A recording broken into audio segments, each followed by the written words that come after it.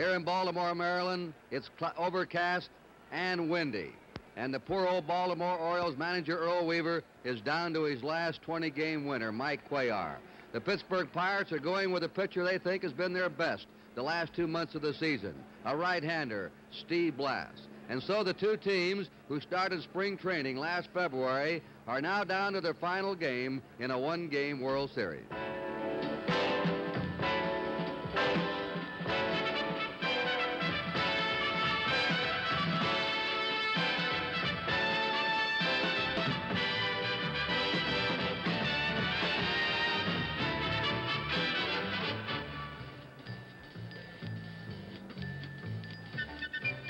NBC Sports, a service of NBC News, presents the 7th game of the 1971 World Series. The National League champions, the Pittsburgh Pirates, versus the American League champions, the Baltimore Orioles. Brought to you by Chrysler Corporation, Extra Care and Engineering. Your host today, your local Chrysler Plymouth dealer. By Right Guard Antiperspirant, the one that's super dry. And by Phillips 66. The Performance Company. At Phillips 66, it's performance that counts. Hi, everybody. Kurt Gowdy of the NBC Sports Department. Chuck Thompson, the telecaster and broadcaster of the Baltimore Orioles, and Tony Kubek of NBC roaming the stands for you. The two starters are already warming up. Once again, it's going to be Cuellar against Blass. We'll talk a little bit more about them. And we've had a late lineup change. It could be meaningful in this game. The Pirates have just moved Willie Stargell out of the cleanup position and dropped him to number 6. They have elevated Bob Robertson, their first baseman, into the cleanup spot, and they put Manny Sanguillen in the number 5 spot catching. Yesterday, and we've talked to a lot of writers, broadcasters, baseball people who have followed the World Series for years, and they all agree one of the most dramatic World Series games they've ever seen. There were plots and subplots, a real thriller, that 10-inning victory, as the Orioles got back into it. So each team now has fought from behind. The Pirates over in Pittsburgh and Baltimore here, and we're down to the 7th game, and let's look at the starting pitchers now. Going for Pittsburgh will be the man that got Pittsburgh on the winning track in this series, Steve Blass, who pitched a brilliant 3-hitter at Pittsburgh. Blass won 15 and lost 10. He's typical of the Pittsburgh staff. They're trying to do it with 10 and 15 game winners against all the 20-game winners the Orioles have, and the Pirates have more than held their own. Starting for the Baltimore Orioles will be their 20-game winner, their crafty left-hander, 34-year-old Mike Cuellar, and Blass defeated him decisively in Game 3 of the World Series at Pittsburgh. So it's Cuellar against Blass for the championship. Both bullpens will be loaded, as you all know. And now let's get the slants from Baltimore's Chuck Thompson. Well, thank you very much, Kurt. And well, you know, you seldom get to this. The 7th game of the World Series is unlike anything else in sports. And I must confess, I think I'm a little more nervous this afternoon than I was in Game 1. And the Baltimore side of it, I think Baltimore fans are feeling that maybe yesterday they saw a little bit of a comeback from Baltimore. Not necessarily that they won the game, but things like they played their first errorless ball game. They were able to steal a base, take an extra base, and more importantly than anything else, able to shut out that outstanding Pittsburgh lineup for 7 innings. Able to do some of the things that brought them a championship in the American League. Able to do some things that the Pittsburgh Pirates' outstanding pitching has kept them from doing throughout the first 6 games. Game 7 of the 1971 World Series. I can't wait for it to start. And now down to Tony Kubek. With me, Brooks Robinson. And Brooks, there's always pressure in the World Series, an all-star game, pennant-clinching victories or any place else. But the Baltimore Orioles and Brooks Robinson has never been in a 7th game. How are you feeling? Well, I feel fine, Tony. I'm a little excited, and like to say, you can really feel it inside, and just the crowd here will make you feel it inside, and I just hope we have a good ball game. An entire season, playoffs, spring training, all boils down to this one game, the 7th game of the World Series. I guess that's the way it's supposed to be, Tony, but it's going to be an exciting ball game, and we worked long and hard, and we were number 1 last year, and we got a chance to be number 1 this year, and that's what we've been shooting for all year. Brooks Robinson, thank you so much. Good luck. Okay, Tony, thank you. Back upstairs. Good. Good luck. Good afternoon, ladies and gentlemen. Welcome to Baltimore's Memorial Stadium for the 7th game of the 1971 World Series. Here are the official lineups. First, the National League champion, Pittsburgh Pirates. Here is the manager, of the Pirates, number 40, Danny Murtaugh. Batting first, playing second base, number 30, Dave Cash.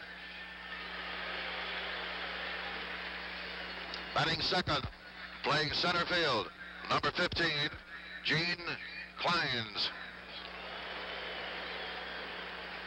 Batting third, playing right field, number 21, Roberto Clemente.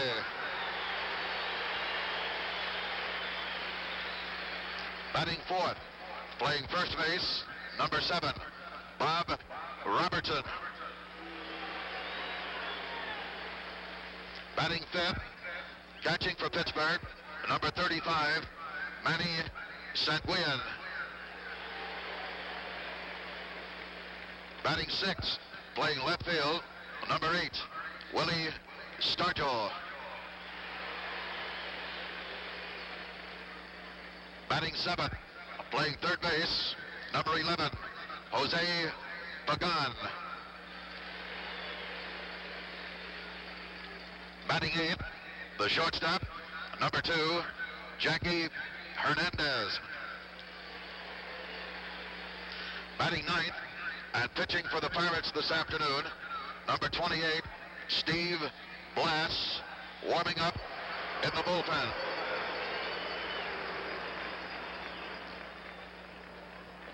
And here are the remaining players and coaches of the Pittsburgh Pirates.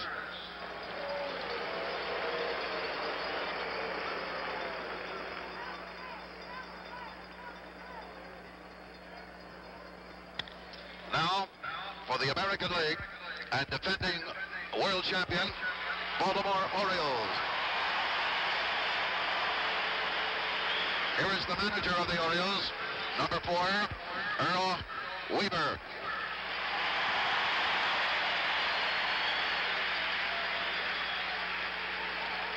Batting first, playing left field, number 9, Don Buford.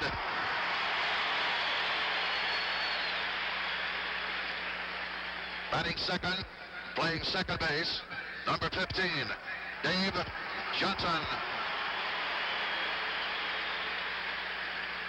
Batting third, the first baseman, number 26, Boog Powell.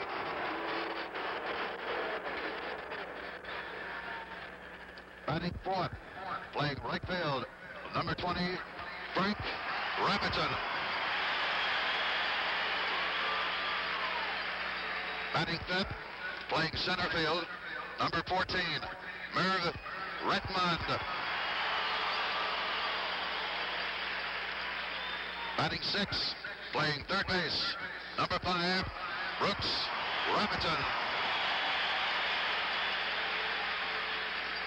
Batting seventh, catching for Baltimore, number 10, Elrod Hendricks.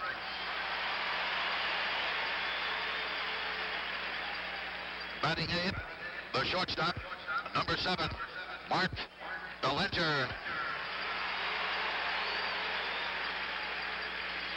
Batting ninth and pitching for the Orioles this afternoon, number 35, Mike Cuellar, warming up on the sidelines. And here are the remaining players and coaches of the Baltimore Orioles.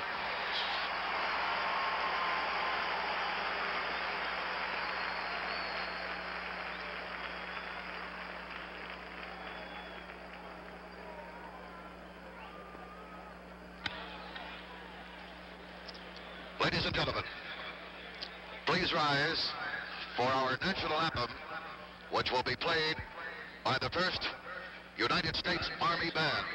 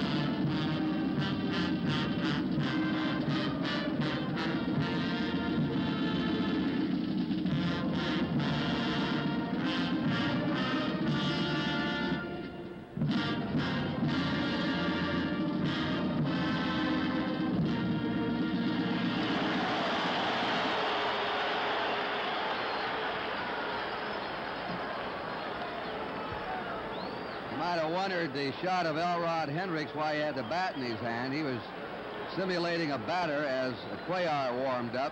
So Hendricks did not come out of the dugout to be introduced along with the rest of his Baltimore teammates. And another oddity about the introduction, Earl Weaver gave a personal applause to each Oriole as they came out. I guess thanks, fellas, for the great season you gave me here. Win or lose today. Now the meeting at home plate. 6 umpires again. Nestor Shylock will be behind the plate. You're watching Cuellar warm up. He's taking extra warm up. He has trouble getting started sometimes. Ed Sudol will be umpiring at first. Johnny Rice at second, Vargo at third, Jim Odom umpiring the left field line, and John Kibler the right field line. Will throw out the first ball. The ceremonial first pitch today will be thrown out by our Secretary of State, William Rogers.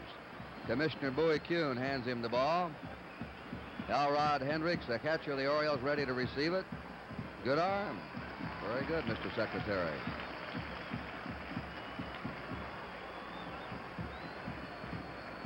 Once more. Uh-oh. I guess that's the Secretary's blooper pitch.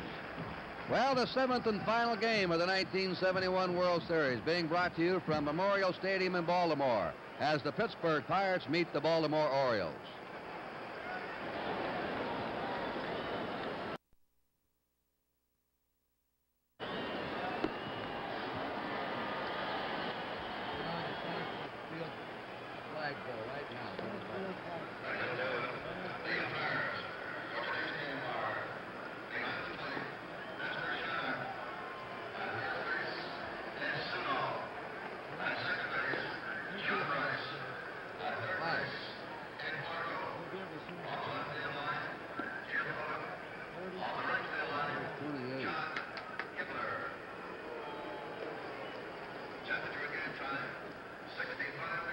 Steve Bland, 28.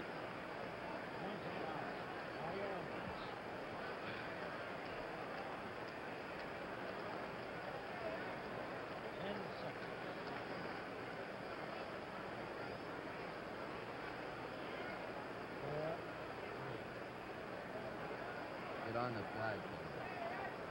We pause briefly for station identification. This is the NBC television network.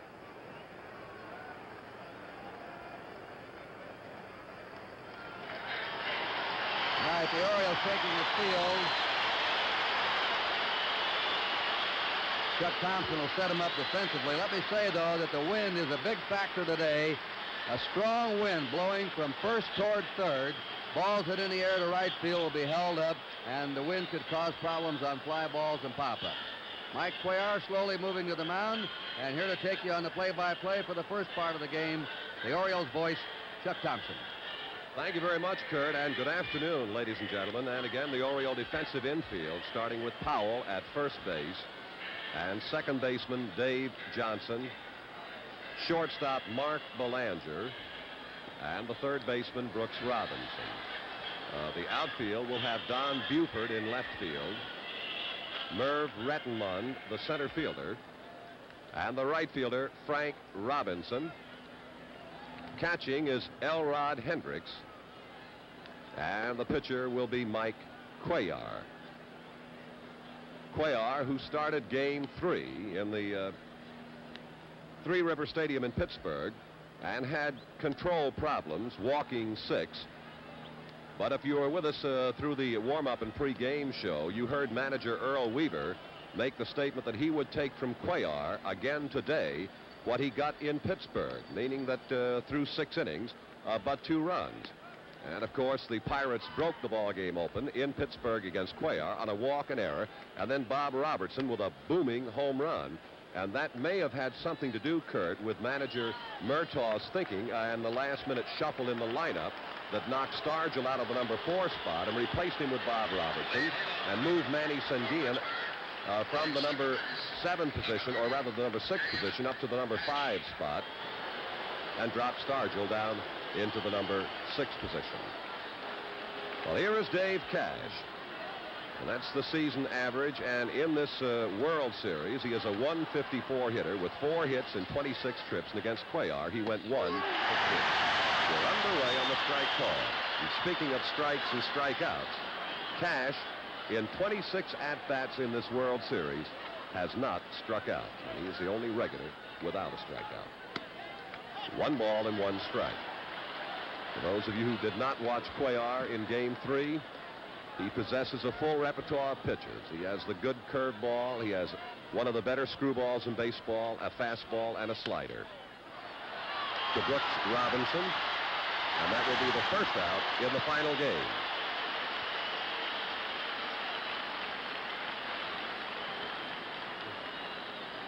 Brooks Robinson playing the short hop or the offbeat hop.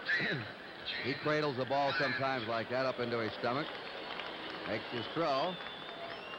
Well, the Orioles are off to a good defensive start. And here's Gene Klein, Chuck. Klein's a 143 hitter in the series, and that's his yearly mark, 308. And let's see, watch Rettenmund and left fielder Buford. It'll be the center fielder Rettenmund. And we have 2 down in the Pirate half of the first inning. Though it was not apparent on that fly ball, keep in mind the point that Kurt brought out a moment ago. There is a strong 8 to 15 mile an hour wind from first to third, or from the right field foul pole to the left field if you prefer. And here is an indication of what the outfielders, infielders will contend with on a ball that gets up high enough today. And speaking of problems to contend with, Baltimore has had its hands full and then some trying to handle Roberto Clemente, a 440 hitter in the World Series, and a ball 1. Clemente's game against Cuellar in Pittsburgh saw him come to the plate 4 times with 1 base hit. And Clemente has done it all for the Pirates here in the 71 series. 2 balls, no strikes. By that I mean he has a pair of doubles. He also has a triple. He has a home run. He has knocked in 3. He has 11 base hits in 25 trips to the plate.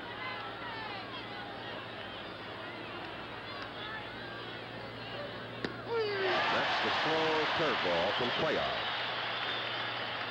Cuellar will change speeds on both the curve and on the screwball. Clemente's been murdering outside fastballs through this series. And Cuellar's been feeding him that slow junk. Belanger, the shortstop. They've got him, and it is a 1-2-3 inning. No runs, no hits, no errors, and nobody left. At the end of a half inning of play, the score is Pittsburgh 0 and Baltimore coming to bat.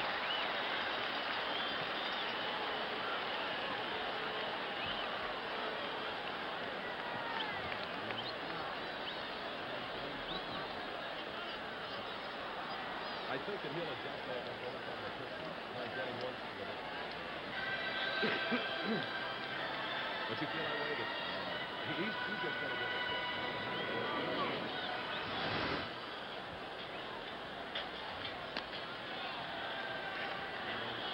No thanks. I've got some, Kurt. I'm just glad this is. All right, Lou. Okay.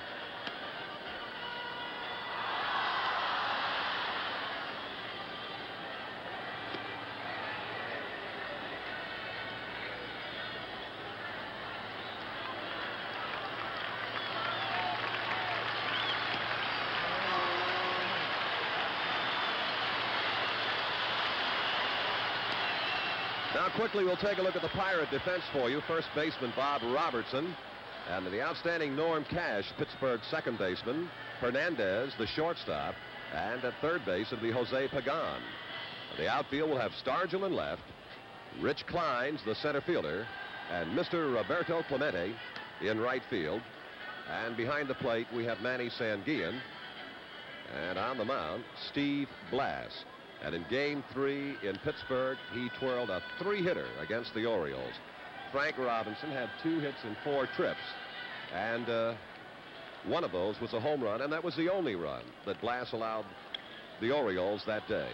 And I guess when people think back over this 1971 World Series, I think a lot of people will say that Blass, perhaps more than anyone else, turned the series around.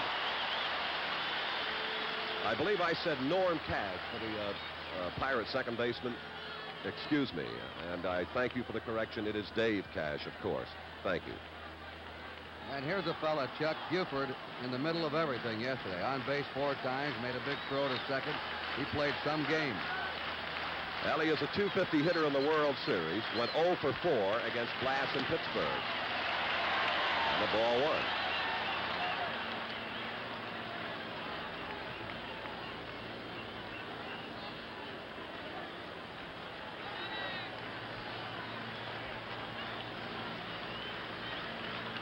One nothing to Buford. Ball 2.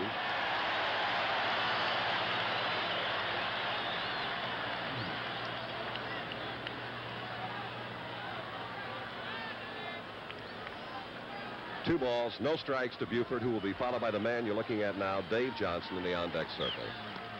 The take on and the strike. 2 balls, 1 strike to Buford. Buford has had 5 hits and 20 at-bats in this series. 3 of the 5 have been extra base hits, a double and a pair of home runs, and a .250 average against Pirate pitching in the series. The 2-1. Good breaking stuff from Steve Blass. 2 balls, 2 strikes.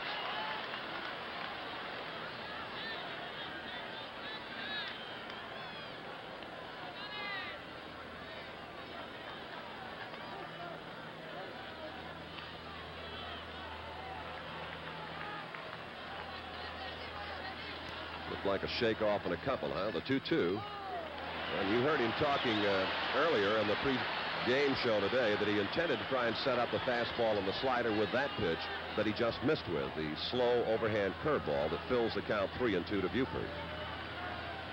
He missed again. A leadoff walk to Buford.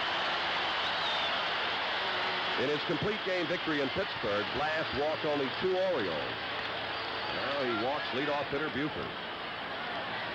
To talk to the Pittsburgh players, their manager and coaching staff, they think a lot of Dave Johnson. They all respect him. They think he's the most underrated player in the Baltimore lineup.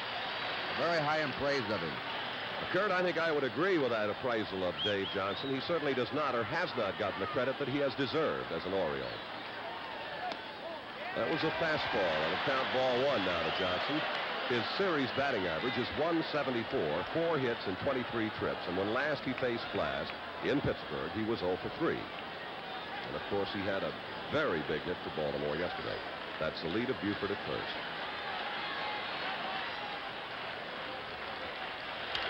Out of play, 1 ball, 1 strike.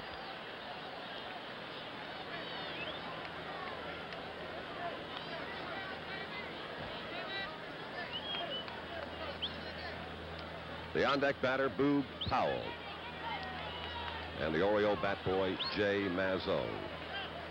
I think all baseball players, particularly the American League players, and I think if you had the chance to talk to the Pirates in this World Series, would have nothing but great praise for the Oriole bat boy, Jay Mazzone.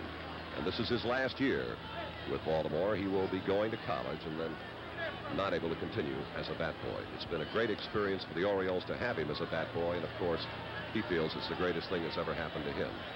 1 ball, 1 strike to Dave Johnson.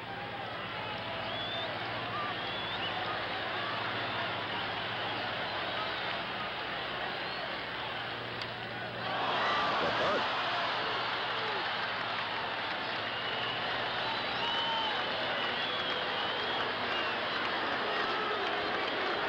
One gone.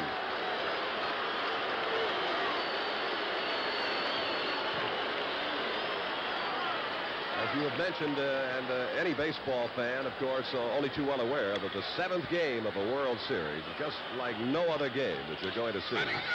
Expect the unexpected. And here now, Boog Powell. Boog in his game against Blass in Pittsburgh was collared 0 for 4 in the series, 3 for 23, an average of 180, and he has knocked in only 1 run in this 1971 series. How strong has been the Pittsburgh pitching. That's the curveball from Blass. Beautifully thrown in the strike call.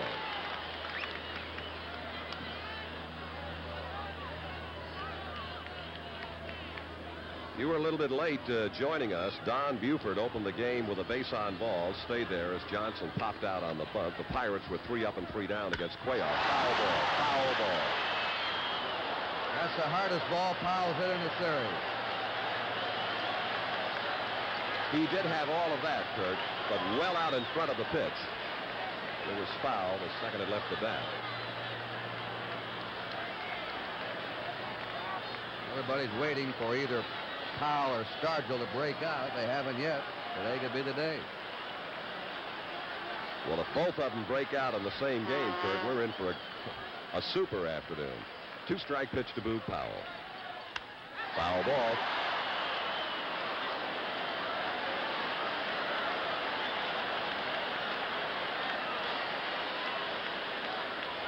You see the wrist bandages on Boog Powell, and you know about his hand problem. And one of the, he does it a lot, hurts it, re-injures it, checking a swing.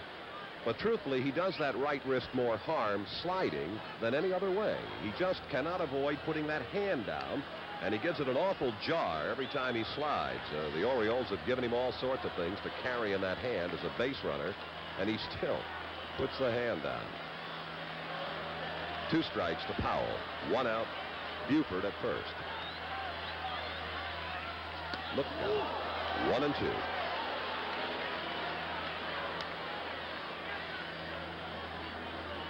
Well, it has been strictly a home team World Series so far. The Pirates have won every game played in Pittsburgh. The Orioles have won every game played in Baltimore. And now time, Earl Weaver is on his way. And there is something that needs to be straightened out right now. And from my vantage point, I would not care to make a guess. But Nestor Shylock wants to see Danny Murtaugh, perhaps, or Verdon, and it appears that it involves pitcher Steve Blass. I don't know whether it's something in the uniform. We've had examples of torn sleeves, white undershirt.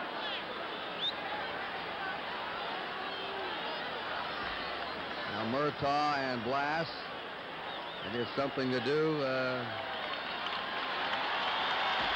Weaver's pointed out something, and Shylock's agreed with him. There's Earl Weaver going back to the Baltimore dugout.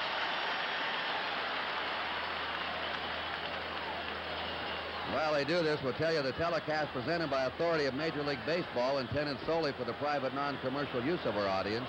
Any publication, retransmission, or other use of the pictures, descriptions, and accounts of this game without the express written consent of the Commissioner of Baseball is prohibited.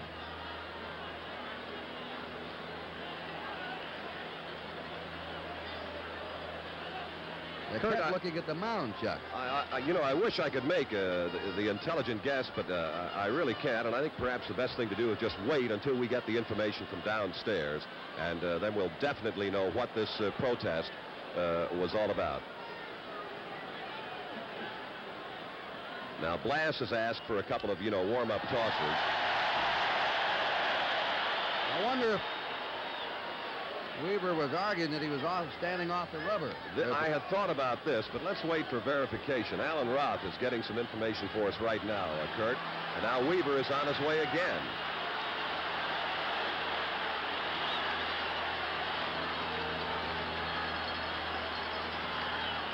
That is exactly correct, Kurt Gowdy. That's what Weaver's protest was, that Blass was not in contact with the rubber, that he was pitching off the first base side of it, apparently. And 1 foot has to be on that rubber.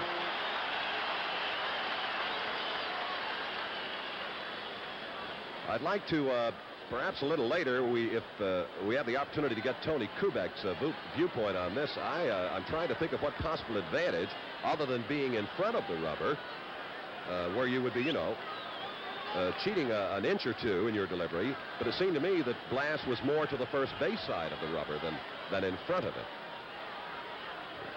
All right, here is the 1-ball, 2-strike pitch to Powell. And it's 2 balls, 2 strikes. Kurt? And, of course, it's a needling tactic by Earl Weaver. If he thought of any way he could upset Blass or the Pirates, he's out there to do it. So you see that Blass does work from the extreme first base end of the rubber. And the 2-2 to Powell. There's that curve, and he just has not been able to get it over consistently. Of course, he's only faced 3 men. 3-2 now. That's his important pitch. He must get that slow curve over. When he does, he's really rough. That's really his changeup. Now, here is a good close-up shot, and quite obviously, Blass is exactly where he is supposed to be in contact with the rubber. And this is the payoff. 3-2 pitch to Powell. Buford at first and 1 out. They hold Buford, and Powell strikes out. Now to Tony Kubek. Actually, what was happening is Earl Weaver was talking about a few things. He thought he was going to his mouth too much. He was not stopping with a man on first base, but mainly they had noted in the first ball game that Blass was digging a hole toward the first base side of the pitcher's rubber, off the pitcher rubbing surface. They want him to be on that rubber. And of course, as Kurt mentioned, a little bit of psychological warfare to rattle Steve Blass by Earl Weaver. Back upstairs. Thank you, Tony. Thank you very much. Here is Frank Robinson, 2 down. And we'll watch Clemente, the right fielder. The wind is holding it up a little bit. Clemente there and makes the grab for the final out of the inning. Baltimore, no runs, no base hits, no Pirate errors, and 1 man left. At the end of 1 inning of play, the score is Baltimore nothing, Pittsburgh nothing.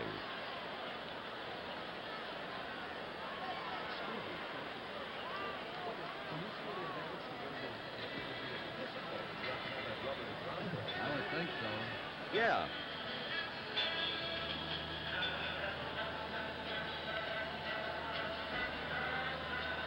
Well, that's okay. Well, no, he was working off the first base end of that, apparently, and I wonder if Tony knows if there's any advantage to not pushing off the rubber. I would think it'd be a disadvantage. Lou? What it is, it's an advantage for a pitcher. It gives him a little bit better angle shooting for the outside corner of the left-handed hitter. That's all it does, you know, and they felt he was too far over and they couldn't reach the pitches, the left-hand hitter that were on the outside part of the plate. Gotcha. The ball comes at you at a different angle from way over there. No.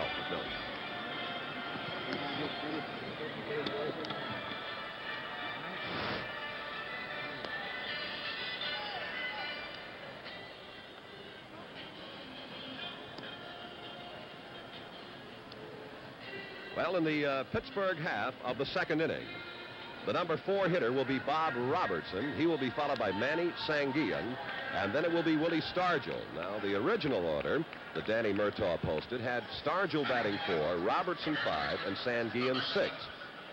He changed just moments before the game, and now it's Robertson 4, Sanguillen 5, and Stargell 6. I think he wanted to get Robertson up behind Clemente. Robertson with 5 RBIs leads the Pirates in knocking in runs in this series. And against Cuellar in Pittsburgh, he went 1 for 4, but it was a 3-run home run. Well, 1 pitch and a line shot into the glove of Brooks Robinson. 1 away. And now Manny Sanguillen. And Sanguillen, against Cuellar in Pittsburgh, had the good afternoon with 2 hits and 3 trips. And an outstanding series for this very fine young catcher, Manny Sanguillen. He is hitting .360 in the series. Has 1 extra base hit, a double, and he's also stolen 2 bases.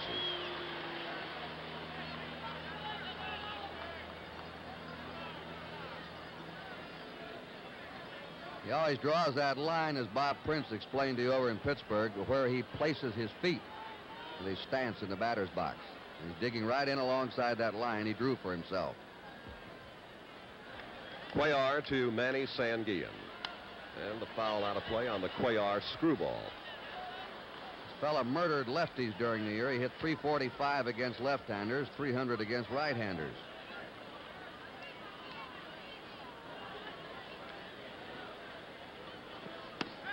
Well, that's the hard screwball from Cuellar. Cuellar, though, is not a normal left-hander. When he throws that screwball, it breaks away from a right-hander. Now the 2-strike pitch to Sanguillen. Out of play.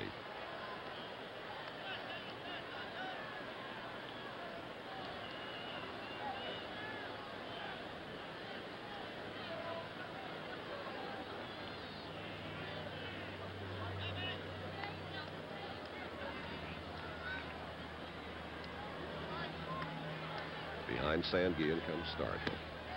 Another screw Genie missed.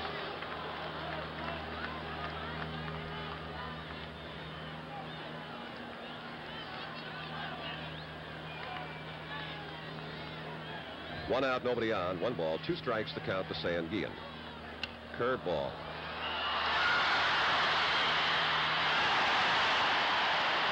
Five in a row now.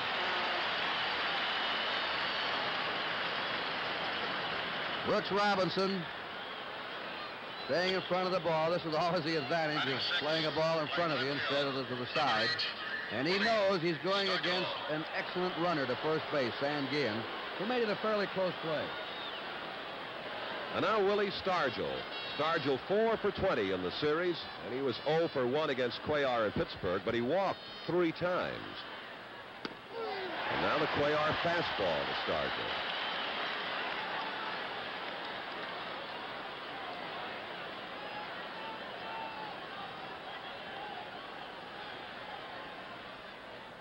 And another fastball. Strike 2.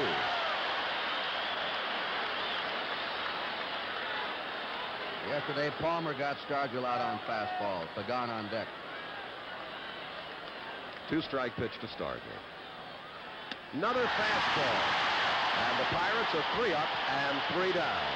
At the end of an inning and a half, the score is Pittsburgh nothing and Baltimore nothing.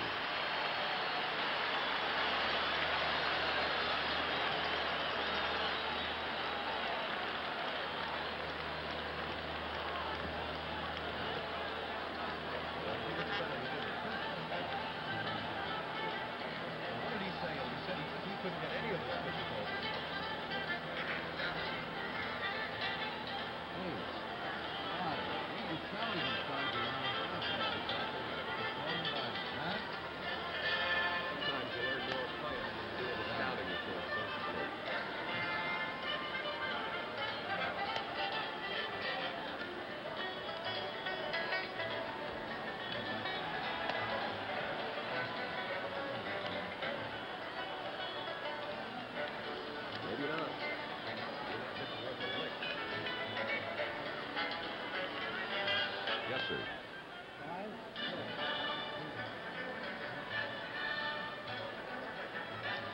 Well, another chance for you around the world to meet Oriole coaches, first base coach George Staller and third base coach Billy Hunter. There are over 200 television stations in the United States, 450 radio stations, and 400 American Forces radio stations around the world carrying the 1971 World Series, seen in Taiwan, Canada, Puerto Rico, Venezuela, Colombia, Virgin Islands, Bermuda, Dominican Republic, Hawaii, Alaska, Mexico, United States bases in Germany, Korea, Manila, Panama. Here is Merv Rettenmund, a .217 hitter in this series, 5 for 23, and 0 for 4 against Blas in Pittsburgh. Shortstop Hernandez. 1 gone.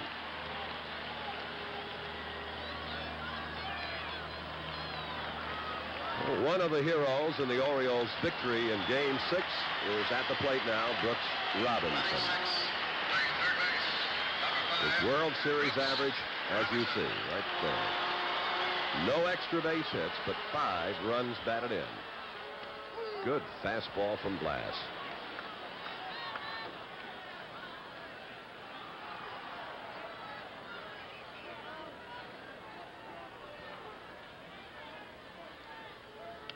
And another 1 ball, 1 strike.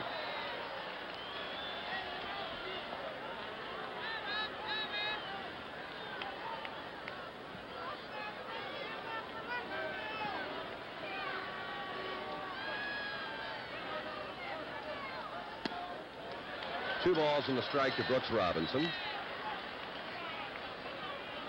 Blas used to have trouble with his fielding. He sometimes came off the mound and would be hit in the rear by a line drive. They finally got him to balance himself when he came off the mound to be able to field going either way. And the ball 3.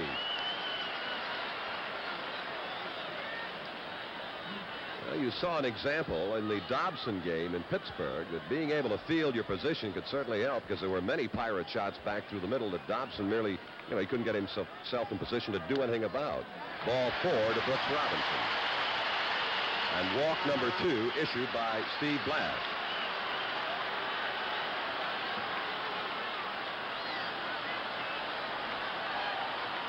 The batter will be Elrod Hendricks. He is hitting 188 in the series, 3 hits and 16 trips, and his effort against Blass in Pittsburgh, he was collared in 3 trips, and that was his seasonal mark we just looked at. And you notice that Robertson does not hold with Robinson at first base. Good breaking stuff, strike.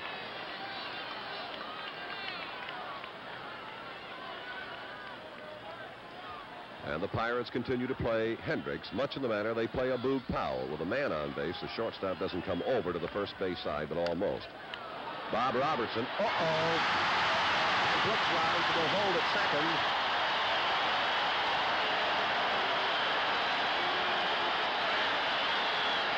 Error to the first baseman, Bob Robertson. Now watch this hop to Bob Robertson. He's been steady as a rock down there. He was watching that second hop. Looked like it skidded on him. It came up higher than he thought it would, but Robertson played. He's been a standout at first base, except for this play right here.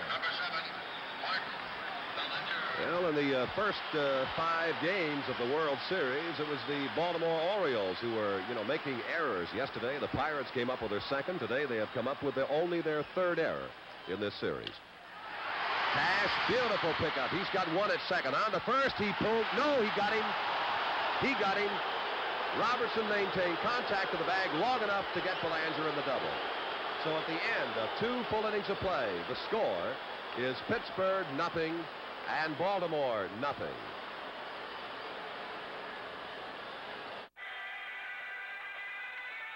Jim Simpson with Bob Prince as we go to the top of the 3rd inning in the bottom of the Pirate batting order. In Jose Pagan, Jack Hernandez, and Steve Blass. Neither team has a hit yet.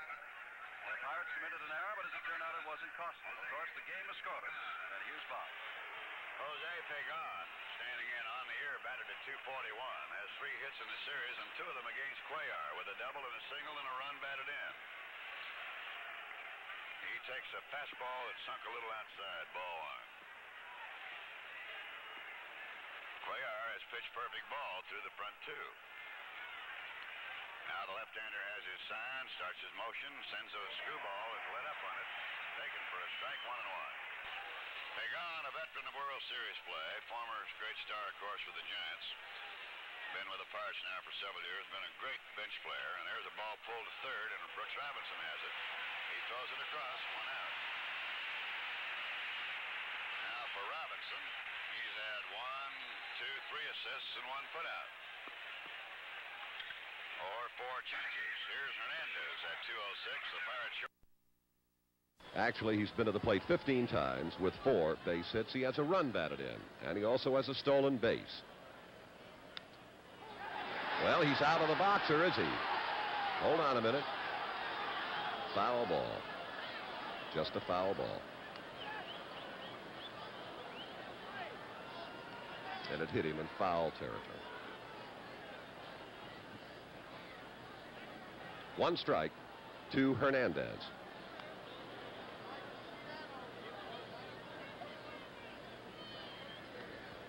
And they want Shylock to take a look at the ball, see if he was scarred and in any way blemished on the bunt.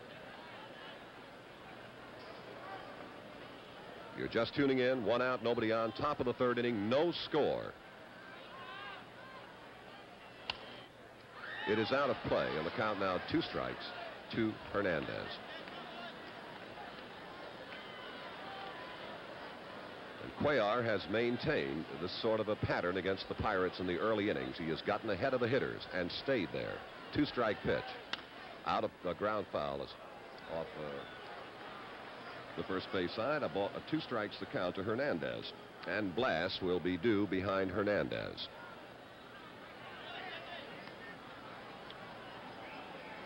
There he is.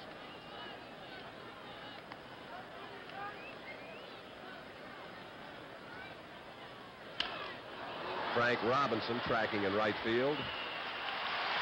2 down.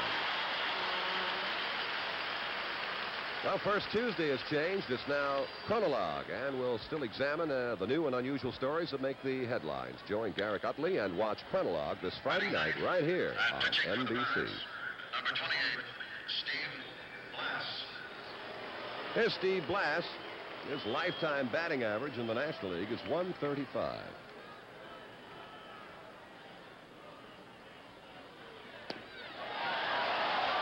You must admit that Steve really had himself a pretty good cut. Strike one. They're going to have a day for Blass in Canaan, Connecticut, October 22nd, I believe it is. No matter what he does today, they think he deserves a day in his hometown. Dave Johnson, second baseman, and another 1-2-3 inning for Baltimore's Cuellar. At the end of 2 1/2 innings of play, the score is Pittsburgh nothing and Baltimore nothing.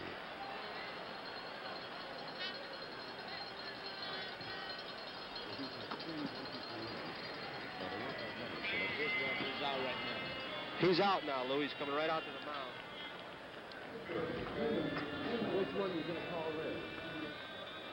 This number?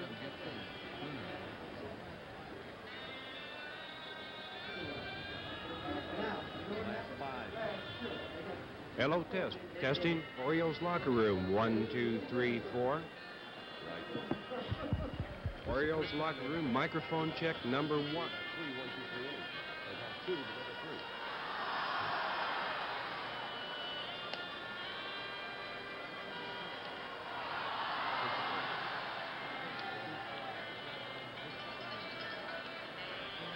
Yes.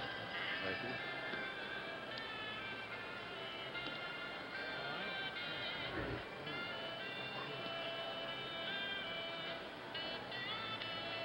Coming right up here after this final game of the World Series, you'll see NFL football, either Cleveland at Cincinnati or San Diego at Denver. Right after today's World Series game. Mike Cuellar, who's usually shaky in the early innings, has been sharp today.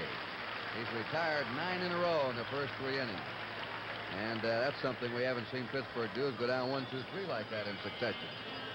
Not since the first game. As a matter of fact, Kurt, excluding the first game over the last 5, the Pirates have had at least 1 runner on base in 38 of 43 innings, and now here they are 3 innings in a row, 3 up and 3 down. Pitcher Mike Cuellar.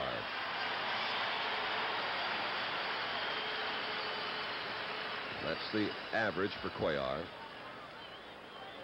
on the year. Ball 1. Now, Blass, who walked but 2 Orioles in 9 innings of a 5-1 triumph in Pittsburgh, has already issued 2 walks. 1-1.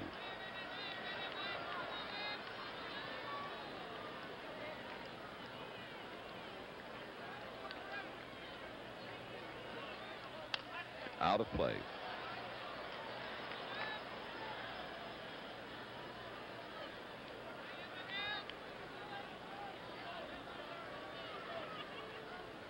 Top of the batting order, that's Buford in the on-deck circle. 1-2 to Cuellar. Blass picks up strikeout number 2. Number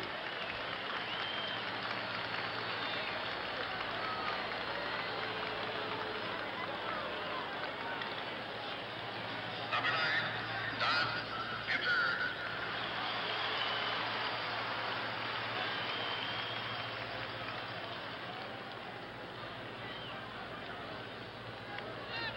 Buford with the outstanding on-base percentage for Baltimore of over 400. And he opened the ball game with a base on balls. Blass just came right after the Birds and held Buford at first, but look out. Behind him, he's all right. Ball 1.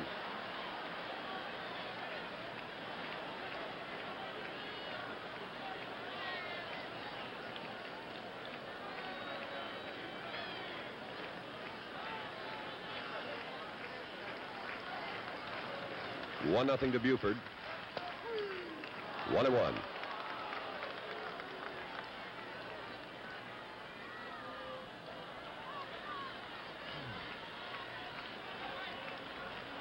Dave Johnson, the on-deck hitter. Due batter behind Buford. 2-1 now. Appeared to be the curveball again from Blass. Look at that hole at shortstop they give Buford. There it is. the 2-1. Off Buford's foot. It is a foul ball, and what an effort from Steve Blass.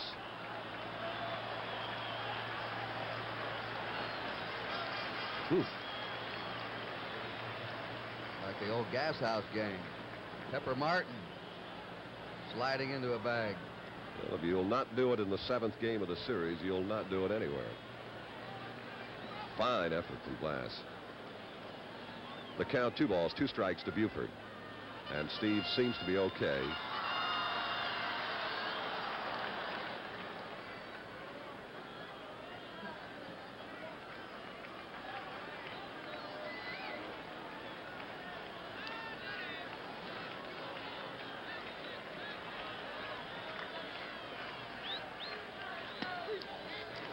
And again, Buford has a full count.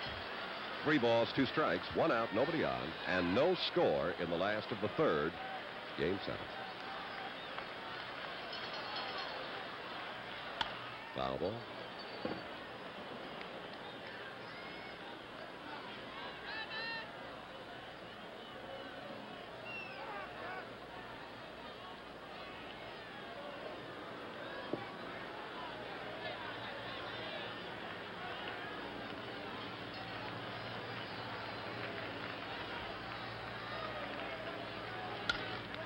Base hit. Stargell chasing for it. And check that, Clemente chasing for it, and Buford has reached for the 2nd time this afternoon. Clemente cut that ball off with that good speed. It had a chance of getting in the alley between Kleins and Clemente, and Roberto got to it very quickly and held Buford to a single.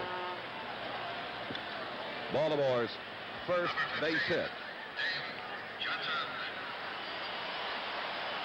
Here is Johnson with Buford at first base and none out in the 1st inning. He attempted to bunt and popped out to the pitcher, Blass. There goes Buford. They've got him hung up. And he is out at 2nd base. He broke too soon, and the alert Blass just cut him down. Blass saw him to Robertson. Robertson got rid of that ball quickly to Cash. Buford right into him.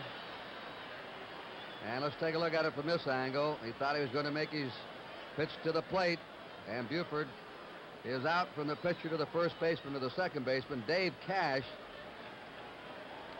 bumped into by Buford, and they came out to look at him. He was flexing his right leg. But he appears to be all right. So that makes it 2 down now. And nobody on. The Pirates have had 3 men cut down on the bases in this series. And this is the first time the Orioles have run into trouble on the bases. So with 2 down and nobody on, Johnson waiting the first one from Steve Blass. Oh, what a fine play from Pagan. And the final out of the inning. Baltimore, no runs, 1 base hit, no Pirate errors, nobody left. At the end of 3 complete. The score is Pittsburgh 0 and Baltimore 0.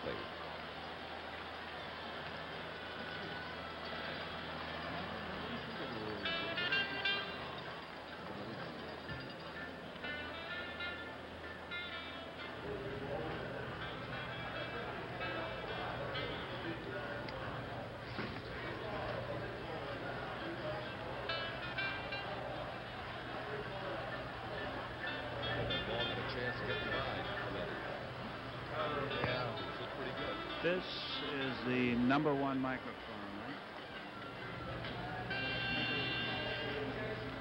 Okay.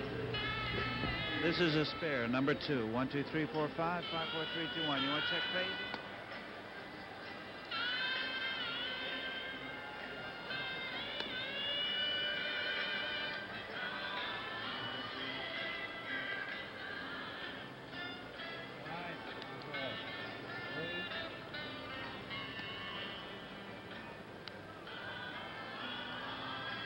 Well, we go now to the top of the 4th inning at Memorial Stadium in Baltimore, and the top of the Pirate batting order.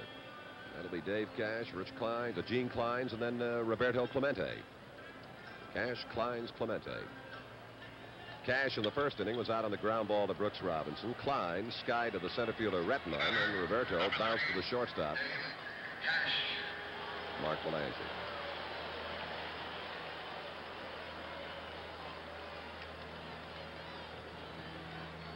So the Pirates now start the second go-round against Cuellar. Strike one.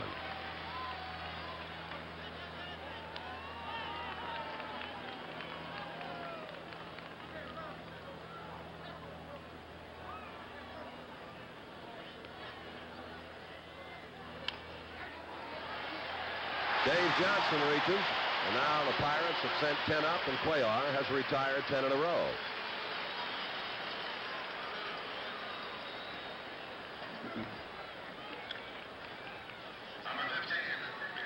Here is Gene Kleins in the first inning against Miguel Cuellar. He flied to center fielder Retmond. Had the dandy year at 308. Speed to burn. Oh, he can fly. Bunt effort, Cuellar. Fair hand. Hey, they got him on a nifty play from Powell. Oh, that was a fine pickup of what appeared to be a tough kind of a throw to handle. Now, we've been watching two first basemen in this series who are very underrated fielders. Watch Powell dig this one out of the dirt. The runner coming right into him. A difficult play.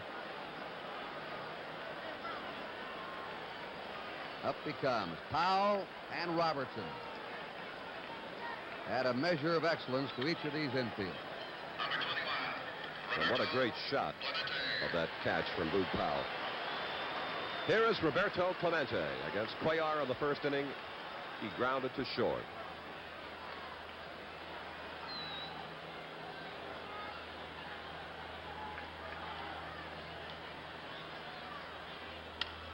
That is hit well. A Clemente home run, and the Pirates lead 1-0. It looked like he hit a breaking pitch right over the plate. That's his 12th hit. He's one short now, tying Bobby Richardson's all-time World Series record of 13 hits in a 7-game World Series. He had a triple and a homer yesterday and a home run today. Let's watch his swing now. Look at him tee off. Everything in that 180-pound body whipping around. This one he pulled to left center. Most of his hits have been to right. Brooks Robinson. And that will be the final out. But the Clemente home run gives the Pirates at the end of 3 1/2. Now let's take a look at the Brooks Robinson play again on the final out to retire Bob Robertson. Cutting in front of shortstop Belanger. And the recovery in the throw to first. And so at the end of 3 1/2 innings of play, it is Pittsburgh 1 and Baltimore nothing.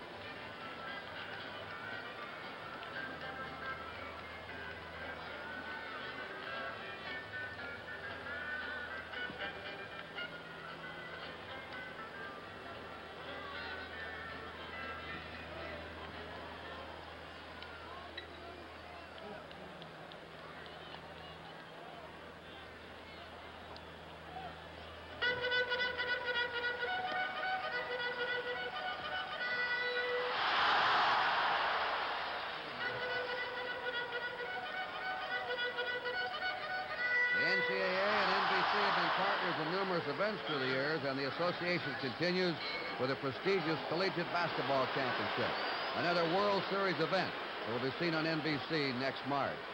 I noticed when Clemente went to his position in right, he's got quite a rooting section out there in right field.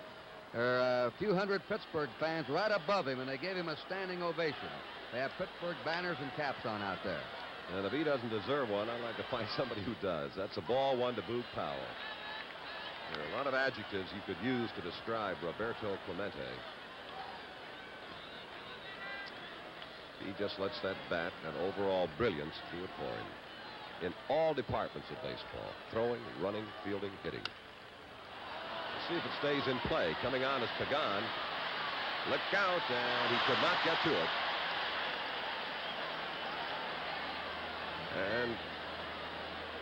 And as we have mentioned and have shown you, the Pirates overshift on Powell, of course, gave Pagan a tremendous amount of real estate to cover in an effort to get near that foul ball. And about Pagan, in Game 5, he played brilliantly at third base, and he's made an outstanding play already in this series. So he has given the Pirates some real sparkle there at third. He had to come from about the shortstop's position or in the hole off into foul ground in a chase for the Powell foul ball. And second baseman Cash is there. One away.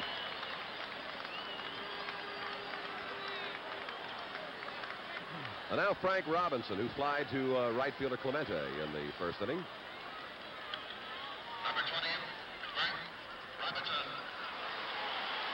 Those are the figures on Frank Robinson in this World Series. 2 home runs, 2 runs batted in. It'll be out of play. Strike 1.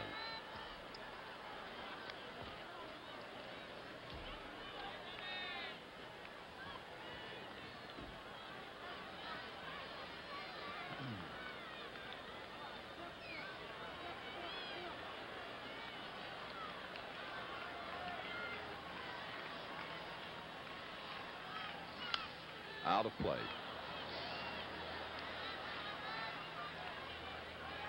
On deck hitter Rettenmund. So Steve Blass quickly ahead of the hitter Frank Robinson. 0-2.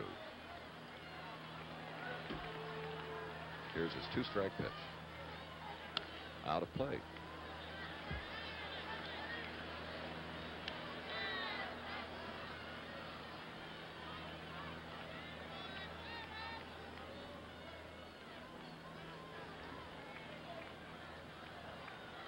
Both Blass and Cuellar pitching one-hitters through the opening innings. The one hit off Cuellar. The home run by Clemente accounting for the Pirate. Beautiful curveball from Blass. And he picks up strikeout number 3, his 3rd strikeout. This is an important pitch for Blass. This is a slow curve, and he uses it as his changeup. He was having trouble getting it over in the first couple of innings, but he had Robinson way off his timing. Now, if he gets this pitch over, along with the fastball he has and a slider, he's going to be tough. Here is Merv Rettenmund with 2 out and nobody on. And Chuck, all the Orioles have told us that Blass has had the best stuff of the Pirate pitchers they've hit against. Absolutely. 1-0 to Rettenmund. The Pirates have scored first in 5 of the 7 games. Here comes Pagan. What a pickup and throw. And the Orioles are 3 up and 3 down. At the end of 4 complete, the score is Pittsburgh 1 and Baltimore 0.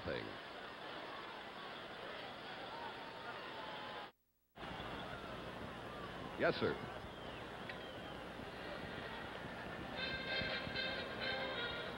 I'm not concerned about that, really. It's sure they are that, Lee. And I hope it'll get better.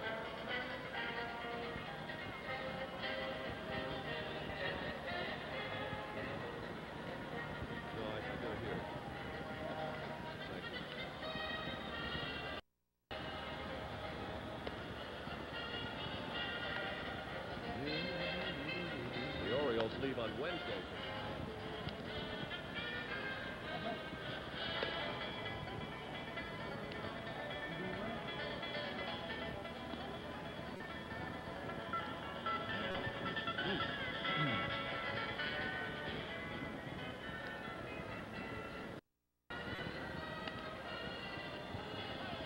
A reminder to all sports fans that in February 1972, NBC Sports will be in Sapporo, Japan, telecasting the 1972 Olympic Winter Games. Over 30 hours of skiing, jumping, cross-country, bobsledding, speed skating, figure skating, hockey. All the events that make the Winter Olympics so exciting. And you'll see it here on NBC. And as we were talking about the Winter Olympics in Japan, they just flashed on the scoreboard that the Baltimore Orioles will be leaving Wednesday for a month tour for the Japanese professional baseball team. Well, we go to the top of the 5th inning, and it'll be Manny Sanguillen, Willie Stargell, and Jose Pagan against Cuellar. Out of Sanguillen in the second against Cuellar, grounded to third baseman.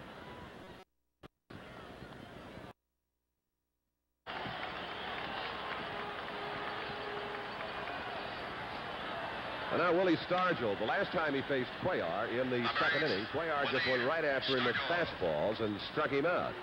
But let's see if Cuellar changes the pattern against Stargell as he works on him the second time.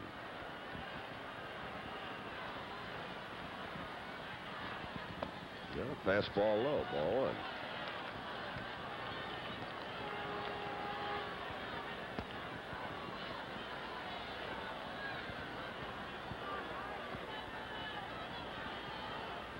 Well, he changed curve in the count, 2 balls, no strikes, something that Stargell did not see in his first trip to the plate, a breaking ball.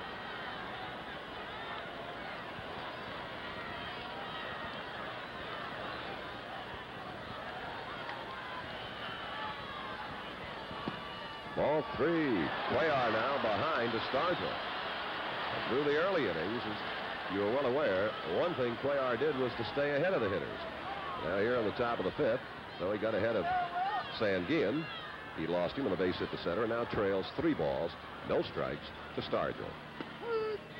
3-1. And I would think this would be a tough pitch for Cuellar to make to Stargell. 3 balls, 1 strike. Nobody out, and Sanguillen at first.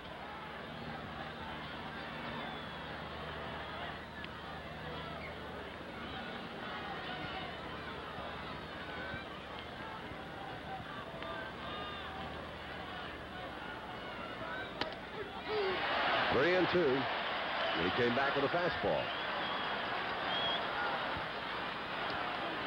Now with the good running Sanguillen at first base, Pirates leading at 1-0. Nobody out here on the top of the 5th. 3-2 pitch coming to Stargell. Sanguillen holds, and Stargell strikes out again.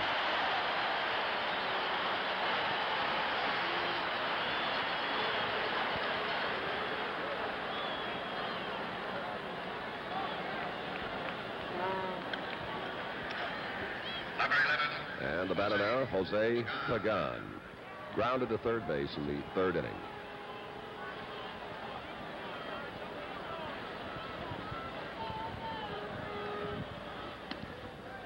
Screwball outside.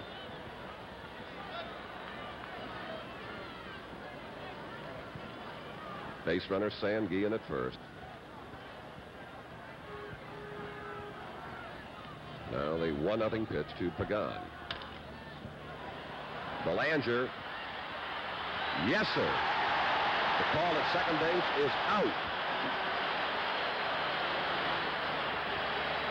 Belanger has unusual range, and he really gets over here in the hole. Hernandez made this kind of a play over in Pittsburgh. Look at that throw right there. Just in time. Sanguillen argued, but he's there. Here comes Sanguillen into the bag.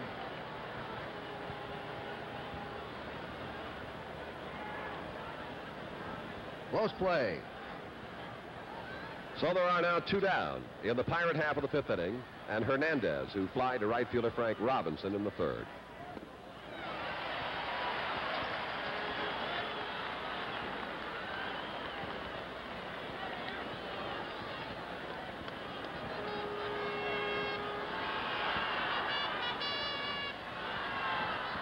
Pagan, first base. 2 out.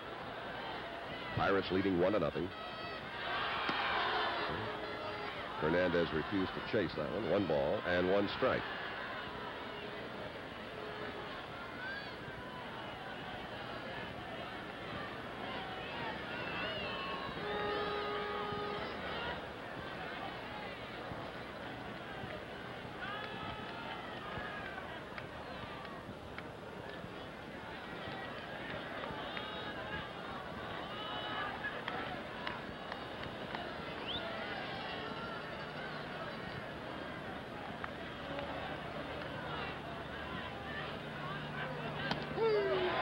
And 2.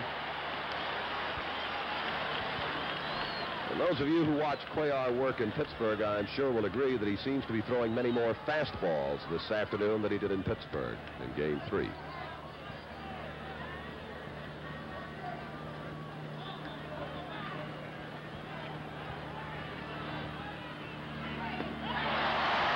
That's it for the Pirates in their half of the fifth inning. No runs, one base hit, no Oriole errors, one man left. At the end of 4 1/2 innings of play, the score is Pittsburgh 1 and Baltimore nothing.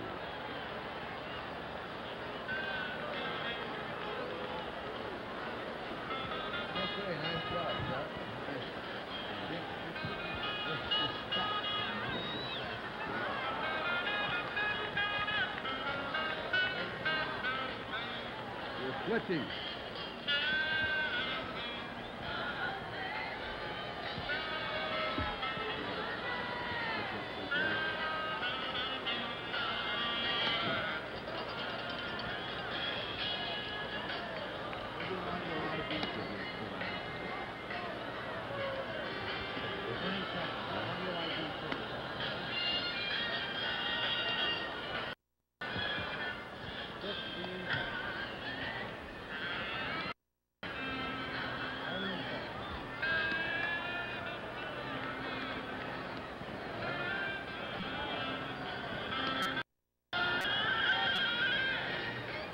We pause briefly for station identification. This is the NBC television network.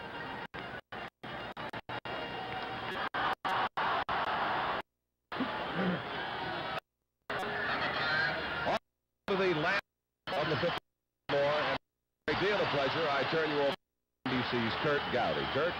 Thank you, Chuck Thompson. Brooks Robinson, his first time. The Pirates have 2 hits. The Orioles 1 hit. That's ball for Buford has the lone hit. Third inning, a single to right center. Last is he struck it. Robinson chasing the outside. Nothing in 2 to Brooks Robinson. Ellie Hendricks on deck, and then Mark Belanger.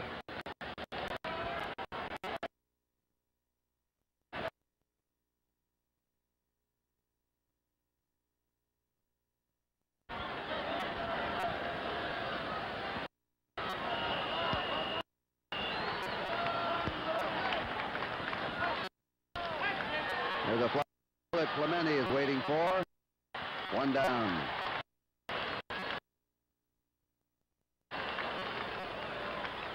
Earl Weaver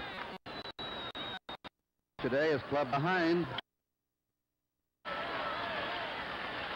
We could add, Curt, that they have always been right.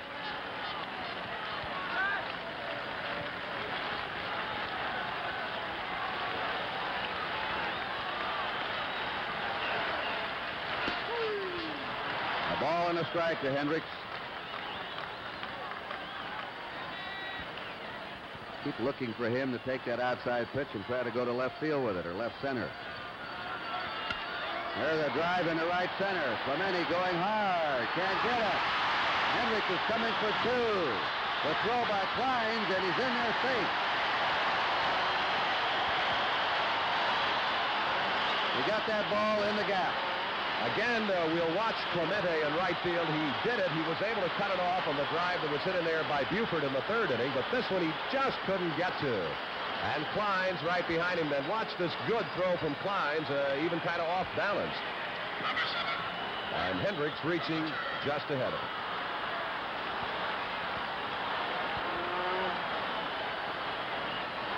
Mark Belanger wrapped into a double play his first time. Hendricks at second.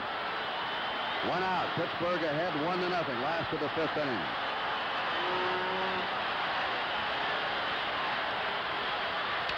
Fly ball straight away center. Kleins backing up. Hendricks tagging at second. He's not coming. The throw comes into the shortstop, Hernandez.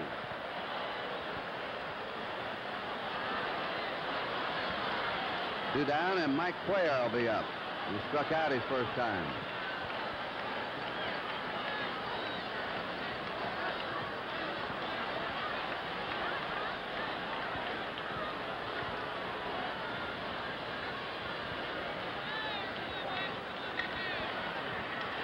Number 35, Mike Cuellar.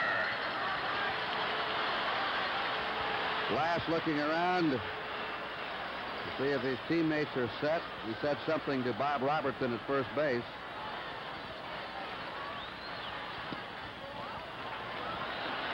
1 ball, no strikes. Cuellar is not what you'd call a good hitting pitcher, Kurt, but he's kind of dangerous. He loves to swing, swings hard, and he can hit the ball with power. He had a grand slam homer against the Twins, I remember, in last year. Ball 2. 2-0 to the opposing pitcher. Steve Blass. An emotional sort of a fella. Good quips.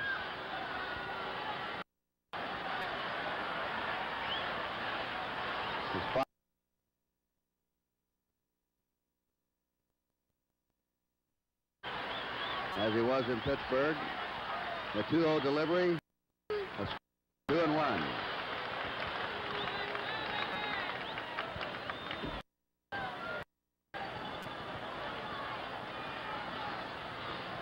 Blass walked Cuellar in 3. The 2-1 delivery. Like 2-2 to Cuellar. And we're going to have some warm-up action now in the Pittsburgh bullpen. Luke Walker, a left-hander, loosening up. The first warm-up action we've had today. Walker.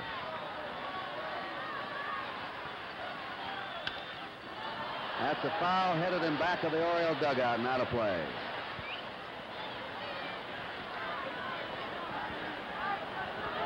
Hendricks going back to second with 2 away.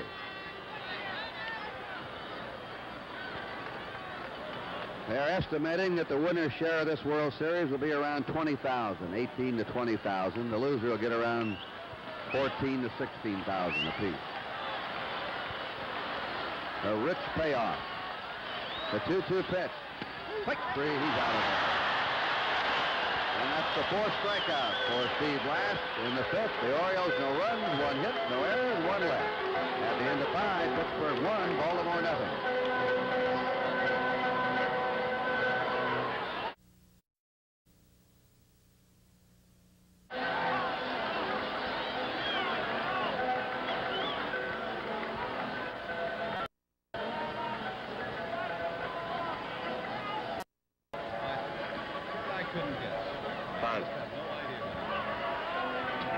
Oshak at third. See what he does here, Lou. Got the gal out here. He wouldn't go out last time. Yeah, he's out there.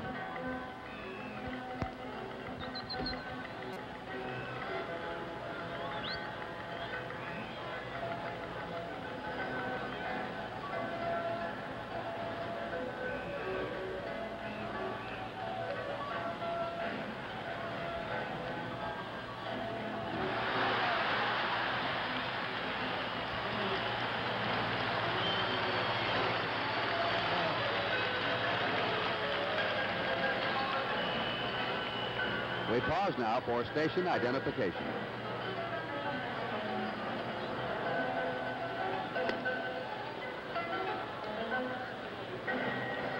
Yeah. Huh.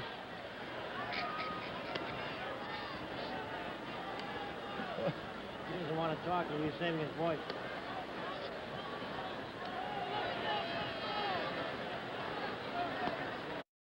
One of the Baltimore groundkeepers, Linda Wareheim, with her little act at the end of the 5th inning, brushing off Brooks Robinson's shoes. Third base, and here's a little brush off to umpire Ed Vargo. Steve Blass leads off in the 6th inning for the Pirates. Fouls it away. Blass grounded out his first time. We'll go up to the top of the order and pick up Dave Cash and Gene Klein. Cuellar and Blass hooked up here in a brilliant pitching duel on a slate gray day in Baltimore. To the mound. 1 away. 1 swipe of the bat by Roberto Clemente is the difference right now in this game. Clemente homered over the left center field fence in the 4th inning with 2 down. That's the only scoring if you just joined us. Dave Cash is grounded to third, line to second. Number 30, Dave Cash. And the man of the week right now in Utica, New York, Dave Cash.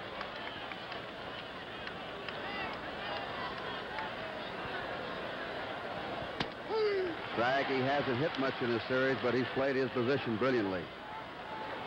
Especially on the middle of double plays, getting out of the way of rolling blocks. Punches it foul to right field. 0-2 to Cash.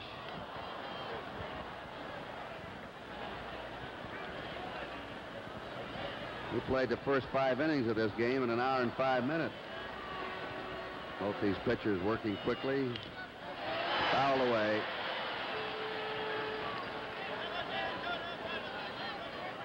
Cuellar, like Palmer, doesn't mess around on the mound. He likes to work in a hurry. Kurt, that is something that George Bamberger, the Oriole pitching coach, brought with him. He likes his pitchers to work at a good rhythm. He figures their concentration stays a lot better that way. 1 out, nobody on. 2-strike delivery. Fouled again. They talk about speeding up the game. The best way to speed it up is what Cuellar is doing and Palmer did yesterday. They really make a game move.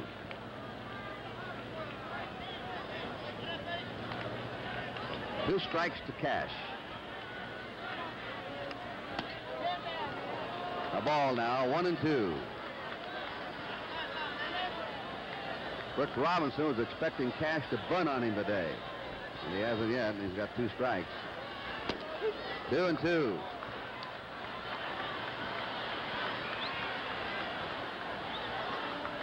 Cuellar, 34 years old, a native of Cuba. His teammates call him Crazy Horse. That's his nickname. Struck him out on an off-speed pitch.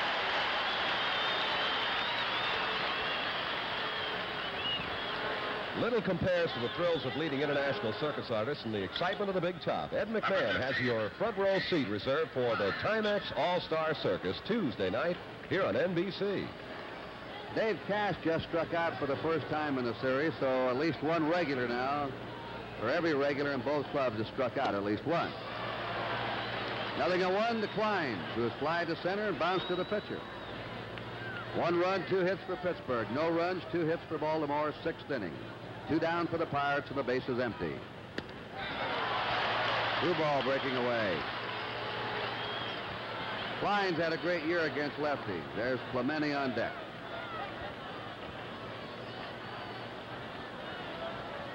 Cuellar's 2-strike pitch. Foul ball.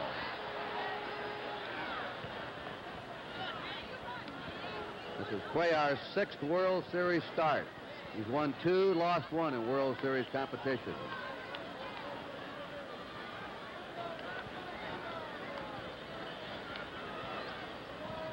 He led the Baltimore staff this year in starts, complete games, and innings pitched. Just under 300 innings pitched.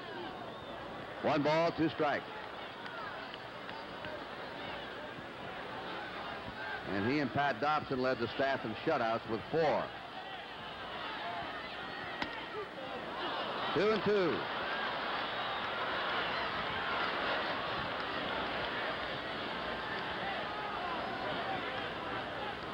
Two away, nobody on. There's that slow one again. 2 strikeouts that inning for Cuellar. 3 up, 3 down for the Pirates at the end of 5.5. It's Pittsburgh 1, Baltimore nothing.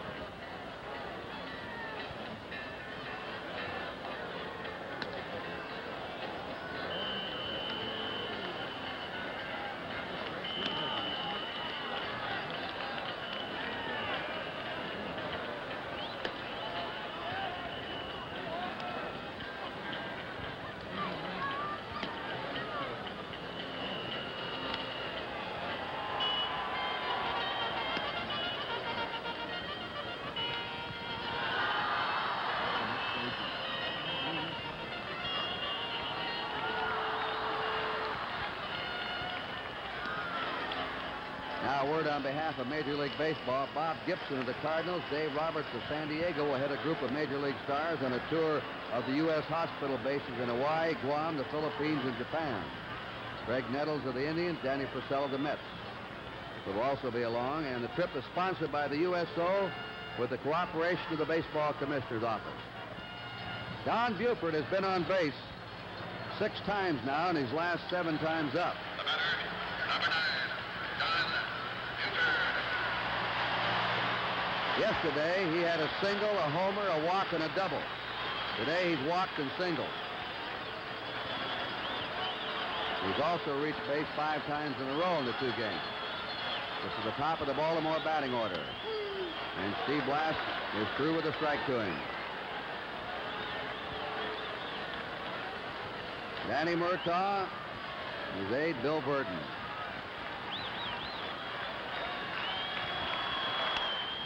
Lashes it foul. 2 strikes to Buford. Well, we finally saw Murtaugh show some emotion yesterday in those late innings. He was very unhappy with the umpiring. He started to prowl that dugout. He'll be up moving before this one is over. Very solid man, Murtaugh. A ball, 1-2.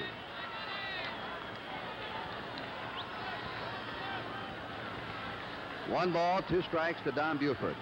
Pittsburgh ahead 1-0. Last of the 6th inning. 2-2 count. Steve Blass once paid for ads in local newspapers in Canaan to try and save Little League Baseball in his area. He thinks it's so important for youngsters. He went out and bought his own newspaper ads and urged the citizens to save Little League Baseball. Foul back. 2-2. That's Dave Johnson on deck.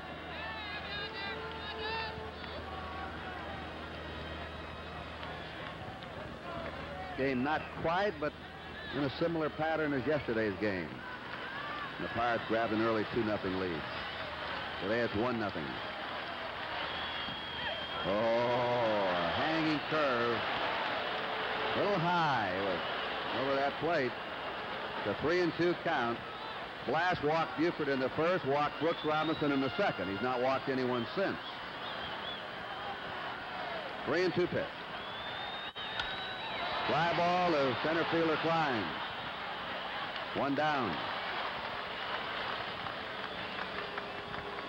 Dave Johnson has popped up trying to bunt, grounded to third. 0 for 2.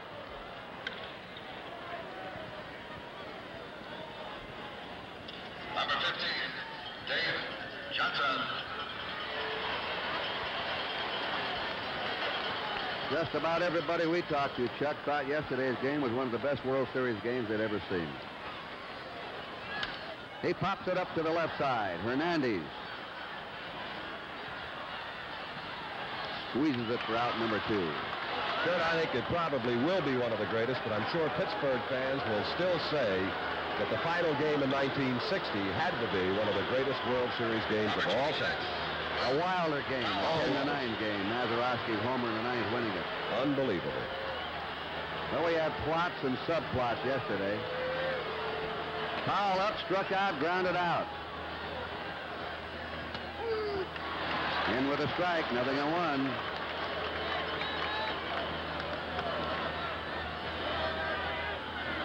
The Pirates leading on Clementi's homer, 1-0. That home run came in the 4th inning with 2 out, nobody on. Curves him away. They still have that shift on for Powell.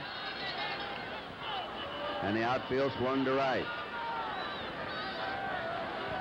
The Orioles have 2 down, bases empty.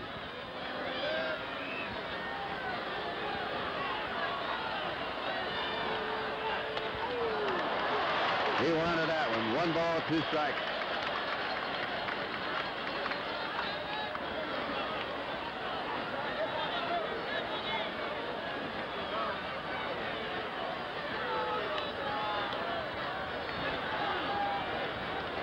Powell is now 3 out of 25 in the series.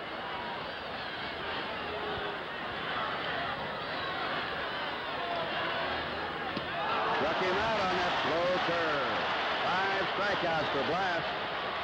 The Orioles down in order in the sixth. At the end of 6 innings, the score, Pittsburgh 1, Baltimore nothing.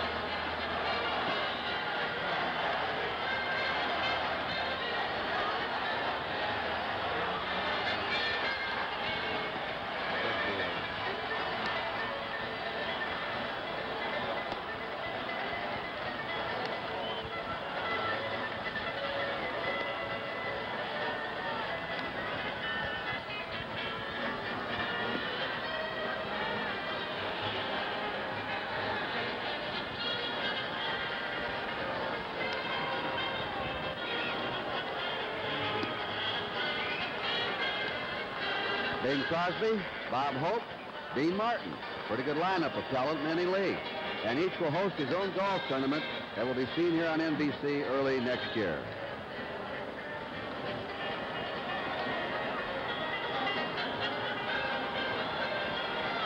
Secretary of State Rogers in the blue suit, seated next to Commissioner Bowie Kuhn. Roberto Clemente will be leading off. And the Secretary of State, like many other fans around the world, applauding his World Series play. Clemente now has hit safely in every game of a 7-game series twice. In the 1960 series, he hit safely in every game. He's hit safely in every game of this series. Hank Bauer is the only other player in World Series history who's performed this feat. If Clemente can get another hit in this game, he will tie an all-time World Series record of 13 hits in a 7-game World Series. And there's a fly ball to center fielder Redmond, puts it away for 1 out. Clemente had grounded out to short and homered to left. 1 down in the 7th. A little unusual for Clemente. He hit the first pitch, and he does not often do that. All right, Chuck, here's Bob Robertson. Lined to third, grounded to third. Batting cleanup today in a late change just before the ball game by manager Danny Murtaugh.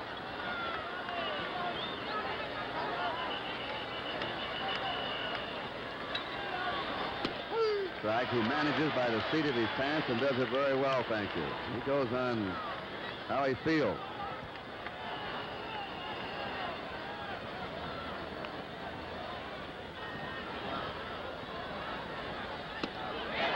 Strike 2. Well, would like to have one pitch back in that game, the one he fed Clemente. That's the difference right now, 1-0 Pittsburgh in the 7th.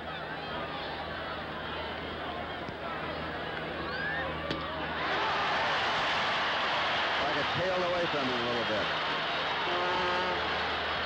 Cuellar picking up his strikeout pitch now. Struck out 2 in the 6th, another strikeout here in the 7th, and he had 2 strikeouts in the 5th. He has struck out 6. Number 35, Manny. He has not walked the batter. Manny Sanguin is grounded out and singled. And he's come up now with 10 hits in this series. Next to Clemente has the most hits. He lost a high one to right fielder Frank Robinson. And the Pirates are gone in the 7th. 1, 2, 3. So we're coming up for the Orioles' 7th inning stretch with a score. Pittsburgh 1, Baltimore nothing.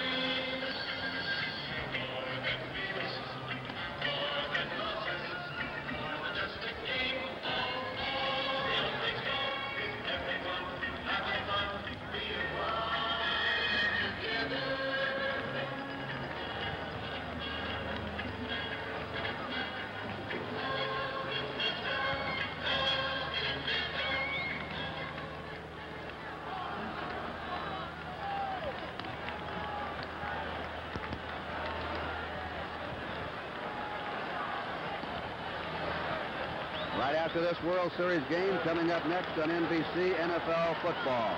Either Cleveland at Cincinnati or San Diego at Denver. Stay tuned to NBC. All right, the Oriole fans have settled back down. Here's Frank Robinson, Merv Retman, and Brooks Robinson. Steve Blass, who checked the Orioles on 3 hits over in Pittsburgh, has stopped them with no runs and 2 hits so far today. 29 years old. He was a Pirate best pitcher the last 6 weeks of the season. He checks the swing and pops it up to Cash. 1 down. Blass had a total of 5 shutouts during this past season. He tied for the National League lead with Al Downing of the Dodgers, Gibson of the Cardinals, and Pappas of the Cubs. Number 14. Oh, and he's right, and he can overpower the other way he's doing today. Retman has grounded to short, grounded to third, 0 for 2. That's Dalrymple coming in from the Oriole bullpen. Ball 1. You know, each World Series, Sport Magazine gives away a Dodge Charger to the outstanding player. Everybody's speculating now who it's going to be. You'd have to say that Clemente is out in front. Now, what if the Orioles rally and win? Do they give it to somebody on the winning team? Not necessarily. There's a foul ball back. In 1960, Bobby Richardson got the car, even though he was on the losers. Earl Weaver, the Oriole manager. Leonard and Dobson are in the Oriole bullpen, a pair of right-handers. Blass could be in there with his pitching performance over in Pittsburgh and again today. 2-1. But only once has a member of the losing team won the car. We'll see how it goes. That's Brooks Robinson on deck, and there are the 2 right-handers warming up in the Oriole bullpen. The 2-1 pitch. Breaking pitch over. 2-2.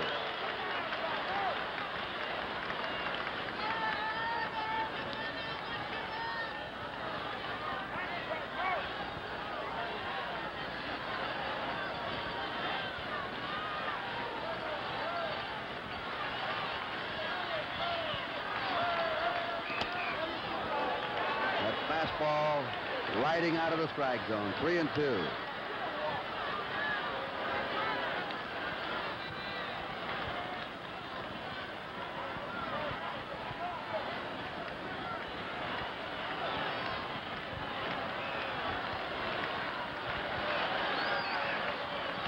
Three-two pitch. Bounding ball to Hernandez. The Pirate shortstop right there with it, and they're 2 down. And Mr. Blass now has retired 7 Orioles in a row in easy fashion. Brooks Robinson has walked and flying to right. 1-0 Pittsburgh, last half the 7th. Blass and Clemente have combined today for the Pirates.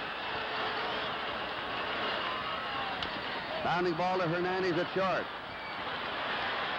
To Robertson, and Blass puts him down again. 3 up, 3 down at the end of 7 innings in Baltimore. It's Pittsburgh 1 and Baltimore 0.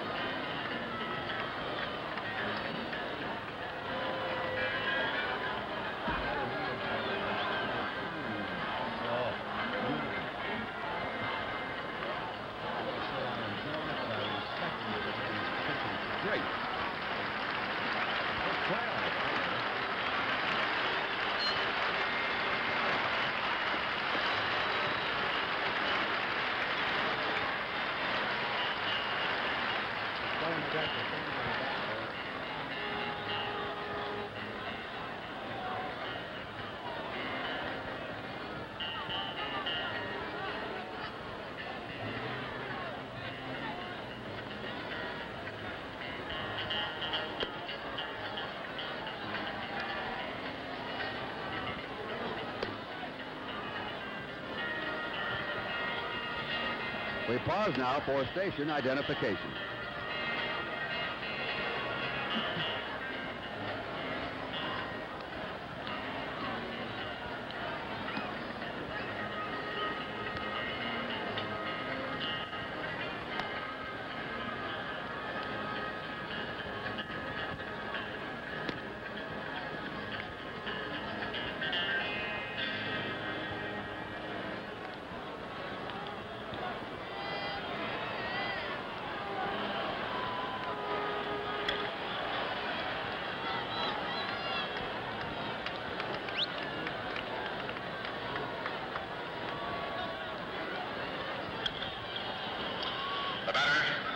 Into the 8th inning we go. This game moving at a rapid pace. As Stargell, Pagan, and Hernandez face Cuellar. You won't ever get much better pitching in a World Series game than this one. But Blas holding just the slight edge. Each pitcher's allowed only 2 hits. But Cuellar gave up a home run to Clemente, and that's been the difference. Ball 1 to Stargell, who struck out twice. Cuellar has struck out 6, has not walked a batter. Blas has struck out 5 and has walked 2. The other Pirate hit was by Sanguin, the single. Cuellar behind Stargell, 2 balls and no strikes.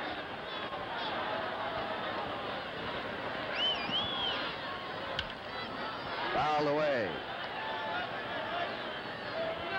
In the last of the 8th, the Orioles have the bottom of their order up.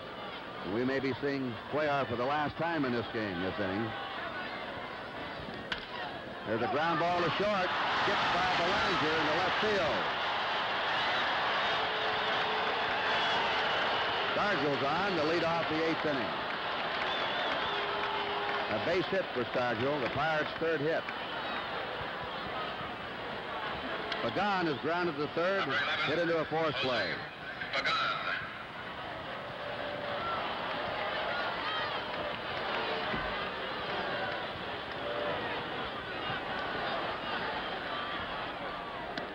Ball 1 to him.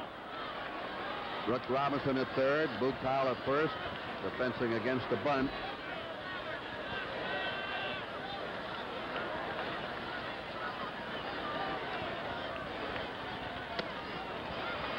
One and 1 to Pagan.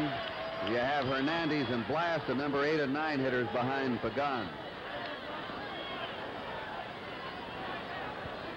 9 years ago in the 1962 World Series, Jose Pagan was playing shortstop for the San Francisco Giants.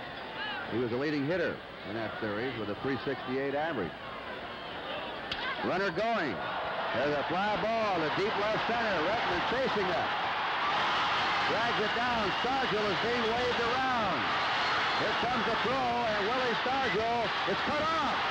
Buchtal cut it off. And Stargell, who is running on the pitch, scores all the way from first base. And Pagan has a double. And Earl Weaver is coming out of the Baltimore dugout. I will take a look at it again. Really unloaded on the drive. Well hit. Wind is helping to drive it away from Rettenmund. He'll juggle it just a little bit, as you see. Hits the cutoff man Belanger, and now the throw to the plate is cut off by Powell. And I don't know. We'll take a look at Stargell again, all alone. And the opinion is yours to make, whether or not, had he not cut it off, Hendricks would have had to play or not. Well, we don't see the cutoff in this view, but we've already showed it to you. And now we'll take a look at it again and watch Powell cut the throw off and then watch the position. Stargell a couple of strides away, or at least one. But a tough play, and the decision was to cut it off. Stargell had it beaten. And we'll never know. Never know. The Pirates now lead 2-0. Pagan at 2nd. Nobody out. They had Stargell running on that pitch. Hernandez tries to dump it, and it's foul. Strike 1.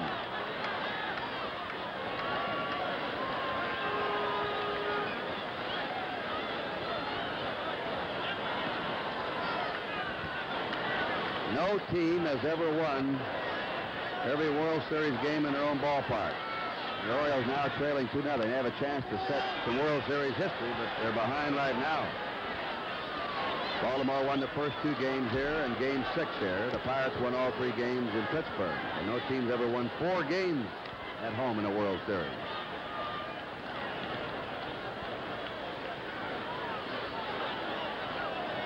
Pagan at second. Eddie Watt, a right-hander. Pete Rickard, a left-hander. Getting ready in the Baltimore bullpen. 2 strikes to Jackie Hernandez.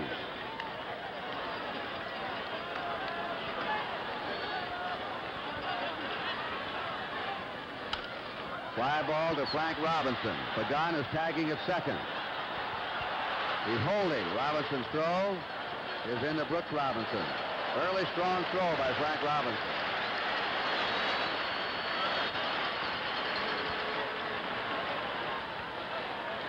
And let's see now, we have Leonard now as the middleman of those pitchers. Watts on your left, the right-hander. Rickard on your right, the left-hander. Leonard sits down. Steve Blass getting a hand for his brilliant pitching today from Canaan, Connecticut. And I imagine you can shoot a cannon off in the streets up there right now. Everybody's watching his 7th game efforts today.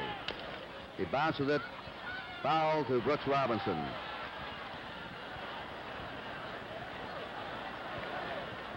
That's Pagan at second, 1 down. The Pirates have just scored again. They lead 2-0 in the top of the 8th. For that matter, Kurt, I doubt that there are many people walking around in the streets in Pittsburgh either. That's right. Quite a few here today.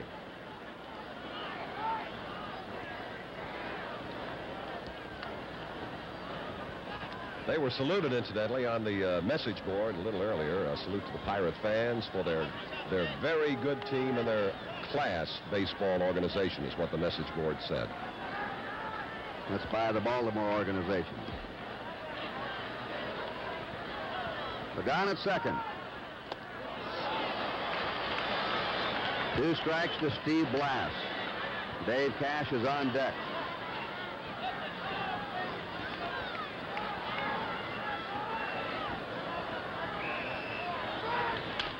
Taps it to Cuellar, who looks Pagan back to second and throws Blass out. 2 down.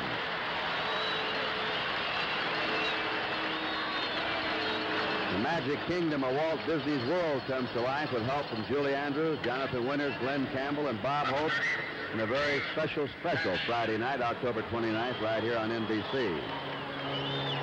Dave Cash is grounded out, lined out, and struck out.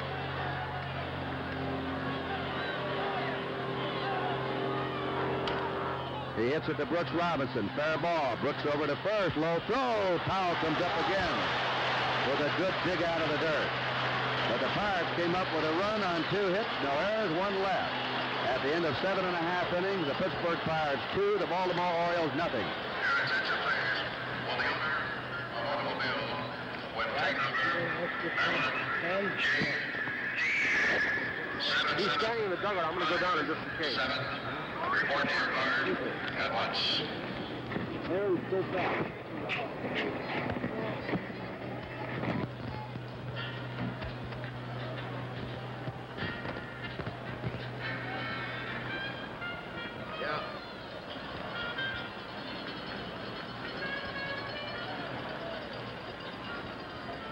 Okay. Well, we don't know yet.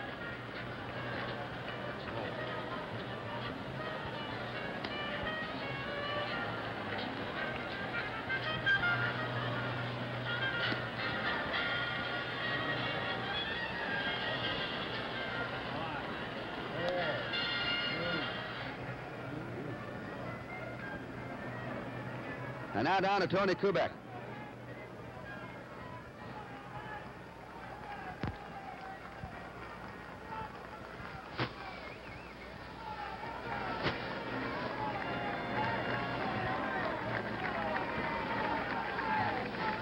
We had some technical difficulties getting the audio down there with Tony and Secretary of State Rogers. We apologize. And we're in the last half of the 8th inning. The Orioles, the defending world champs, are behind by 2 runs. They have 2 innings left now, and Steve Blass has retired the last 8 batters he's faced. And Hendricks has reached in an errand double, a strike. He has one of the 2 hits off Blass. Buford single in the 3rd, Hendricks doubled in the 5th. And again the shift on against Hendricks, with Hernandez, the shortstop, playing in back of second base. Inside a ball, 1-1. The Pirate bullpen is quiet right now.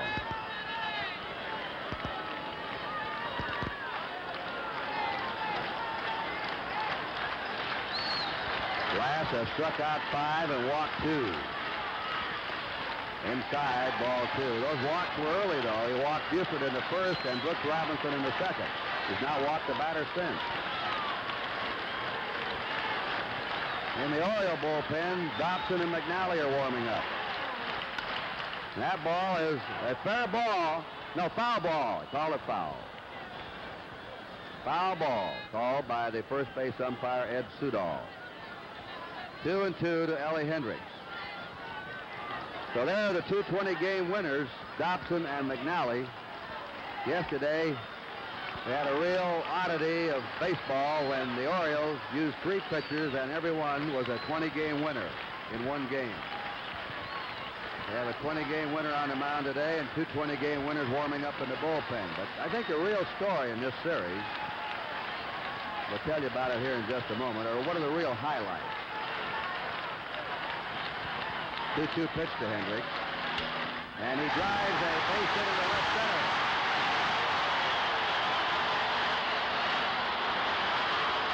I think one of the real highlights, Chuck, is after the failure of their leading pitcher, Doc Ellis, a 19-game winner, the Pirates, with 6 different starters, with sort of odds and ends pitchers, 10-game winners, 12, 15-game winners, have battled those 4 20-game winners to a standstill, and right now hold a slight edge. That has to be the story, Kurt. Everyone knew the Pirates could and would hit. Everyone accepted the fact that they defensively could play a game, too. But no one expected the Pirate pitching to be what it has been in this series. Magnificent. Mark Belanger hit into a double play, flying out. Strike 1 to him. 2 runs, 4 hits for Pittsburgh. No runs, 3 hits for Baltimore. Last of the 8th inning. And you see in the background, Chopay in the on-deck circle. He's going to pinch hit for Cuellar. 1 ball, 1 strike. Ellie Hendricks at first, nobody out in the last of the 8th. Clemente hit a home run in the 4th for Pittsburgh. Pagan doubled in a run in the 8th. That's the scoring. 1 ball, 1 strike. Foul out the 5th, 1-2. And still no action in the Pittsburgh bullpen. There may be now, though. I see some stirring around out there. Yes, they're getting the cart out of the way, and I think somebody's going to start warming up. Looks like Luke Walker. 1 ball, 2 strikes. And there's a drive up the middle for a base hit. Hendricks goes in the 2nd, and the Orioles have the tying runs on base in the last of the 8th.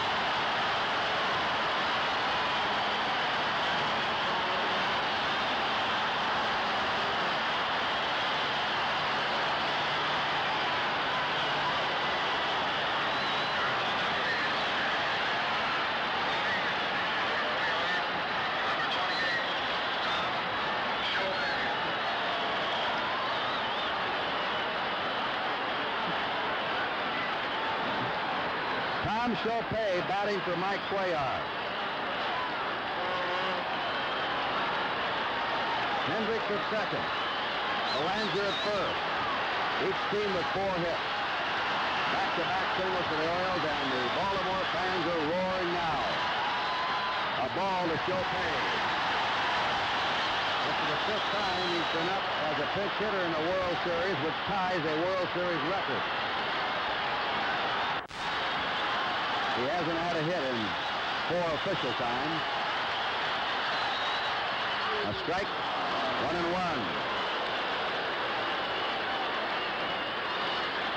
The Pirates are in tight. Let's see, they start warming up. Justy, Walker and Justy now in the Pirate bullpen. Justy the right-hander, Walker the left-hander. Pirates are looking for the bunt at the corners. A 1-1 pitch. He dumps it. It's a good bunt. And it moves the runners up in the second and third. A perfect sacrifice by Chopin.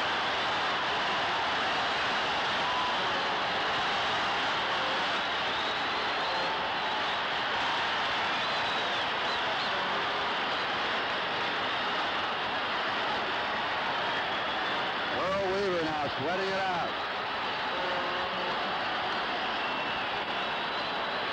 Danny Murtaugh signaling to his infield.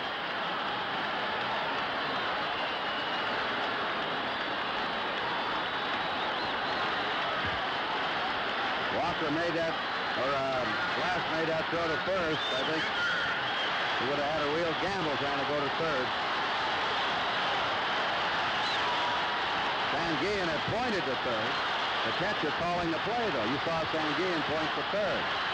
You thought Glass could have got Hendricks at third. Hendricks is at third now. Belanger at second, one out. Foul back by Buford, who's walked, singled, and flied out. 2-0, Pittsburgh. Baltimore's big threat of the game in the last of the eighth inning. There's Hendricks at third, and Belanger at second.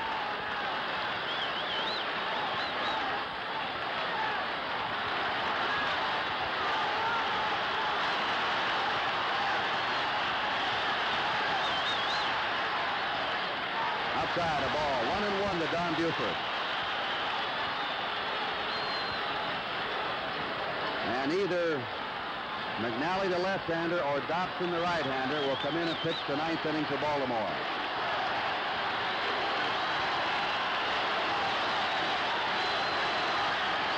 One pitch. Foul back, and Glass was ahead of him. 1 ball, 2 strikes.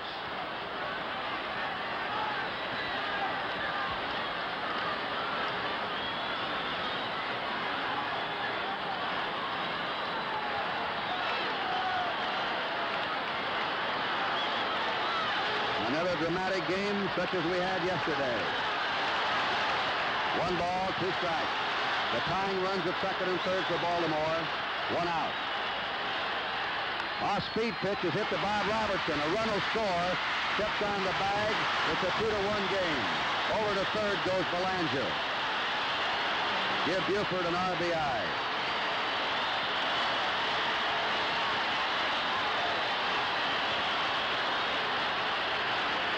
Pittsburgh 2, Baltimore 1 in the last of the eighth inning.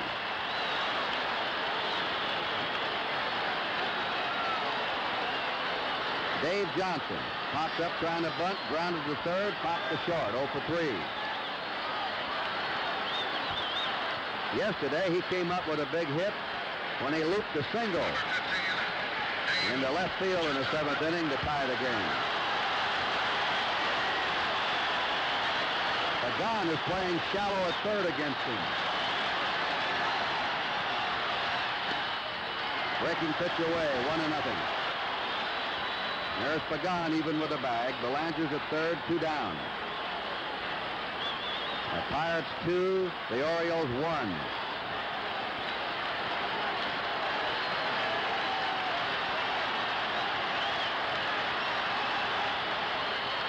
Check swing foul, 1-1.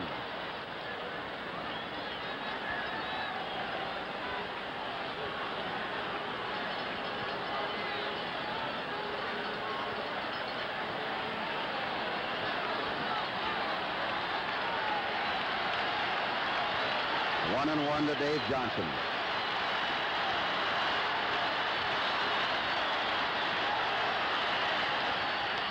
In there, strike 2.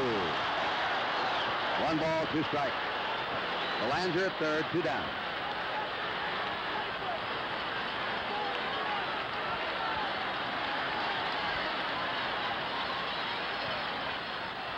Now Blass wants to talk to Sanguillen.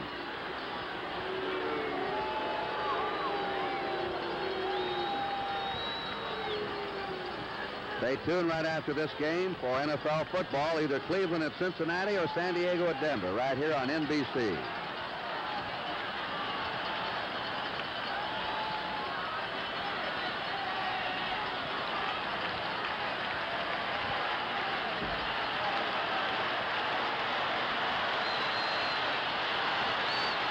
One ball, two strikes to Dave Johnson. Belanger at third, 2 down. Inside. 2-2.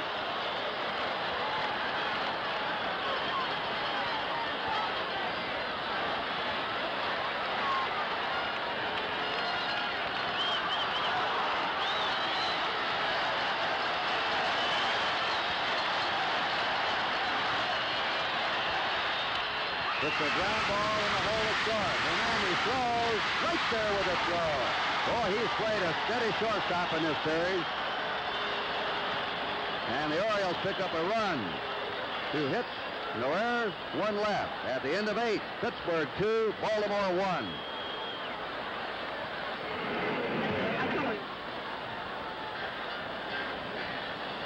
Time? All right, I'll be there. Okay. I think if you could stand in the middle, I'll just have the commissioner introduce you and say what have been the highlights of the ball game for you. You want me in the middle? Me in the middle. Let's just stand in the middle. I'll reach you probably. No problem.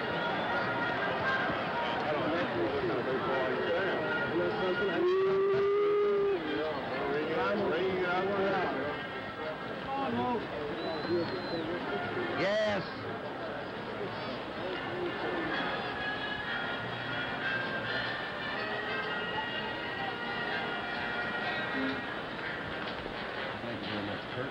See you later. I'll see you after the game. See you in the trailer, huh? Right. 5, 4, 3, 2. Your attention, please. Now coming in the pitch from Baltimore, number 37. And as Pat Dobson warms up, let's go down to Tony Kubek. Baseball Commissioner Bowie Kuhn has a very special guest in his box today. Mr. Commissioner, why don't you introduce him to our baseball fans? Tony and fans, we're very honored to have with us today the distinguished Secretary of the United States, William P. Rogers. Secretary Rogers, what are some of the standout and highlights of this ball game for you? Well, I think that Clemente home run has to be the standout today, although the pitching has been great. Blas has been wonderful, and the whole game has been excellent. It's a real pitcher's duel. You know, after yesterday's game, Mr. Commissioner, I thought there was going to be no more drama, but it's right back again today in the 7th game. I think the drama is high in this as it was yesterday. I don't know if we can stand it much longer. Secretary Rogers, Commissioner Bowie Kuhn, thank you so much. Good to have you here, sir. Great to be here. Great series. Thank you all. Tony. It's back upstairs. All right, this is Pat Dobson, who in the 9th inning will face Gene Kleins, Roberto Clemente, and Bob Robertson. A couple of final pro football scores. The Washington Redskins won their 5th in a row, shutting out the St. Louis Cardinals 20-0. And the Miami Dolphins murdered the New England Patriots today, 41-3. 2 final scores. Right after this game, we'll have NFL football on NBC. Cleveland at Cincinnati or San Diego at Denver. Gene Kleins has flied out, bounced to the pitcher, and struck out. The Pirates have 2 runs and 4 hits. The Orioles have 1 run and 4 hits.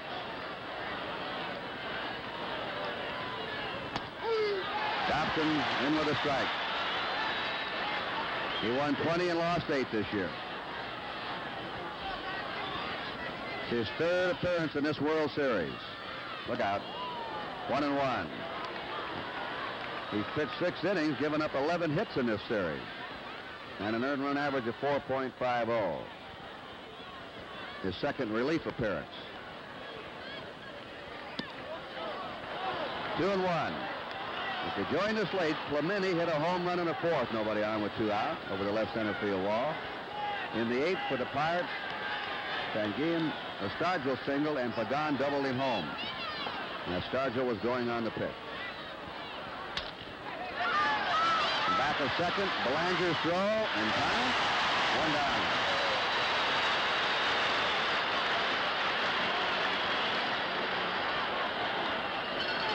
Roberto Clemente coming up. If the Pirates would hold the lead in the last of the 9th inning, This will be his last chance at tying the World Series record. He's getting an ovation here in Baltimore. He's been, as he has in his entire career, a total ball player in this series. Running, throwing, fielding, and batting. He has 12 hits. The record is 13 by Bobby Richardson and Lou Brock. They each had 13 hits in a series. 7-game series. Ball one to Clemente, who grounded to short in the first, homered in the fourth, slide out to center field in the seventh. And if your Oriole fans are looking ahead, they'll have Powell, Frank Robinson, and Retman up in the last of the ninth inning.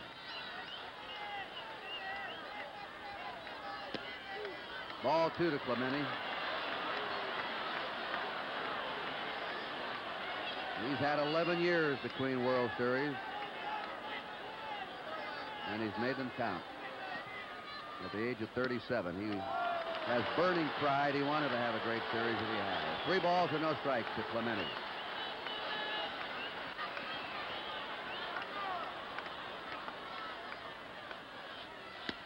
There's a strike to him, 3-1.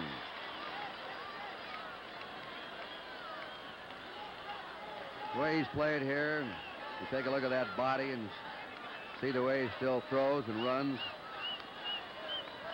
He should play for another 2 or 3 years at least, unless he gets some hard luck injuries. 3 balls and a strike.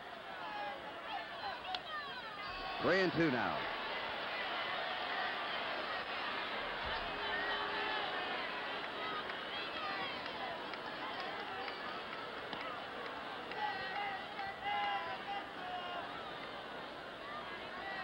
One out, nobody on. 9th inning. The Pirates leading 2-1.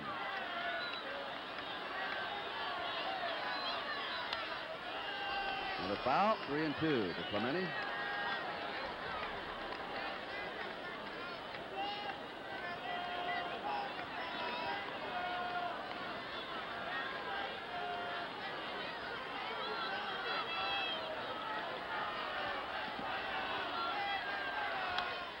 Fouls are back.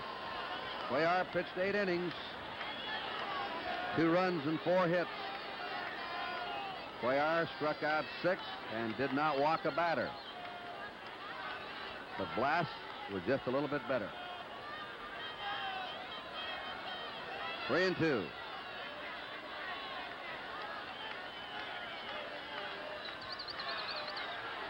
Struck him out on the third.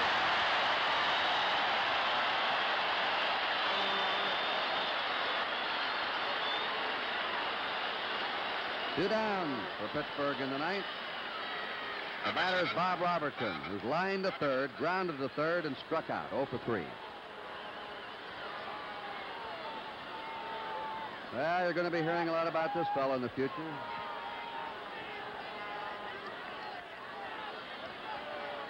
He's hit 6 home runs in postseason play for the Pirates. A strike.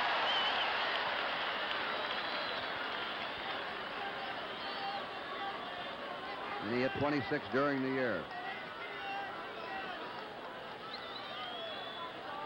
25 years old.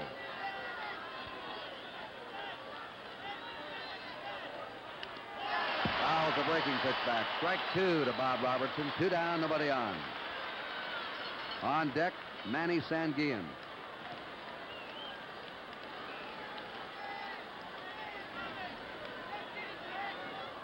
The Pittsburgh runs have been knocked in today by old-timers. 37-year-old Clemente, 36-year-old Pagan.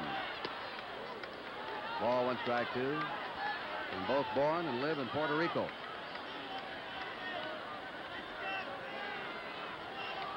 One ball, 2 strikes to Bob Robertson. Curve hangs inside there, and 2-2.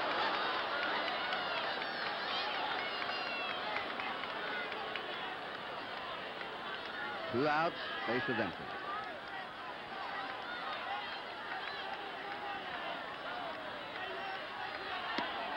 Three and 2 to Robertson.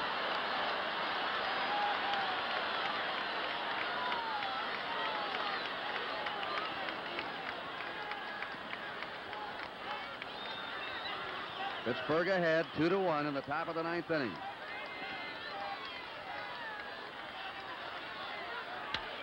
Flashes it into left field. Buford over there for it. Robertson makes the turn and holds. Base hit number 5 for Pittsburgh. We pause briefly for station identification. This is the NBC Television Network. Number 35, Manny Sanguin. And back here in Baltimore, this is Curt Gowdy with Chuck Thompson and Tony Kubek as Manny Sanguin is up now. He has singled in 3 times.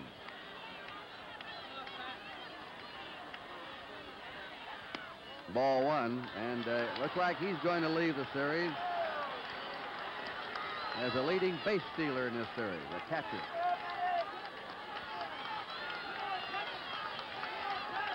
Remember that the NFL football will follow this World Series game. There's a strike. As soon as we're through here with the 7th game of the series, we'll be switching to either Cleveland at Cincinnati or San Diego at Denver, NFL football. Bob Robertson at first, 2 down. Pirates leading 2-1. 9th inning.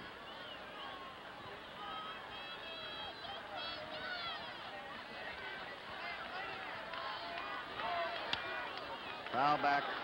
A ball and 2 strikes to Sanguin.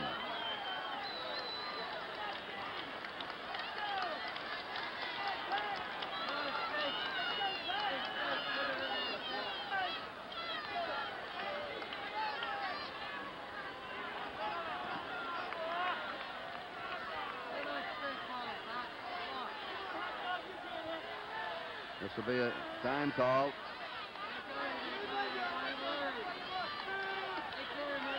One ball, 2 strikes is the count. 2-2.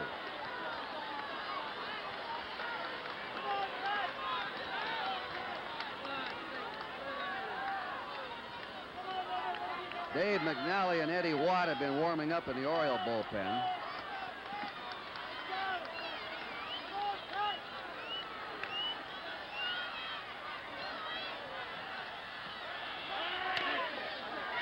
Tough chance for Brooks Robinson. The throw. Safe at first base. And once again, for a catcher, the outstanding speed of Sanguin is something. He beat it out. Robertson's at second. Sanguin's at first. Watch him leg this one out now.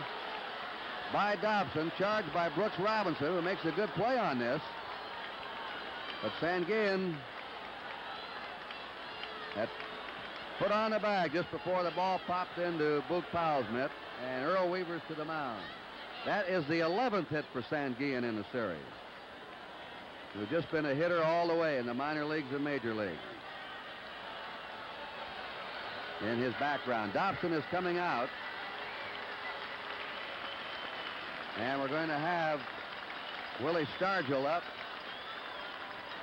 We may have Dave McNally now, a left-hander, coming on to pitch for him. And while we have a break in the action here at Baltimore, the score in the 9th inning, Pittsburgh 2 and Baltimore 1.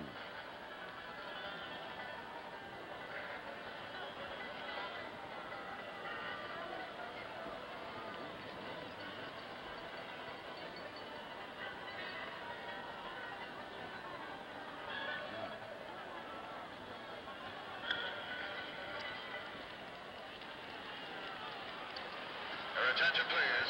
Now coming in to pitch for the Orioles, number 19, Dave McNally.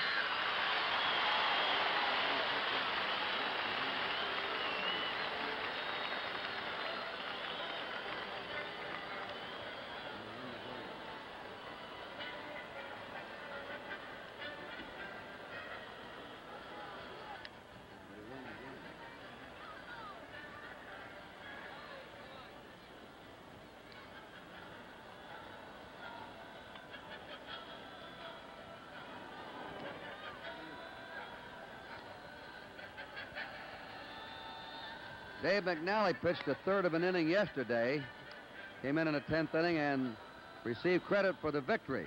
And he's on now with 2 outs in the top of the 9th inning. And while he warms up, let's go down to Tony. If the Pittsburgh Pirates are to become the 1971 World Champions, it's not going to be an easy job. In the last half of the 9th inning, Boog Powell, Frank Robinson, Merv Rettenman, and then, of course, Brooks Robinson, if she should get to the plate. So far, Blass and the pitching in this ballgame has been just exceptional. Cuellar was breezing along. He got his screwball in the groove. He got in a little bit of trouble. The defense has been superb. And it would be fitting if no more runs are scored in this ballgame than the great Roberto Clemente, who hit the home run to give him the lead to start the ballgame. Back upstairs. And look at that Earl Weaver pacing in that Baltimore dugout.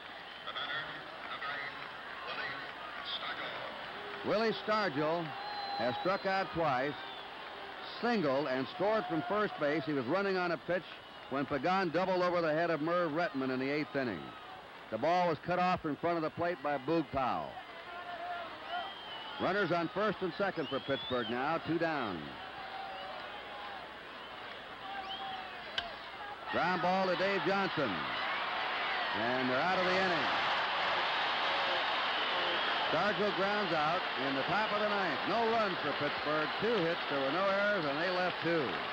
And so we're coming to the last of the 9th inning with a score. Pittsburgh 2, Baltimore 1.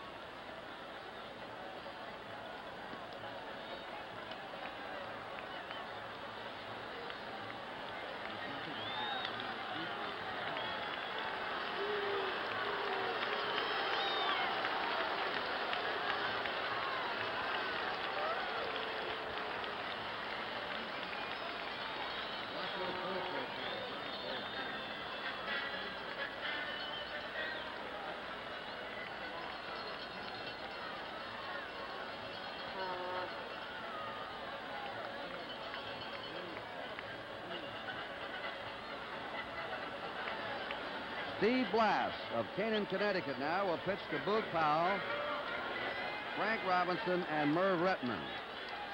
At the present time, nobody is warming up in the Pittsburgh bullpen. Blass had a shutout until the 8th inning when he gave up a run.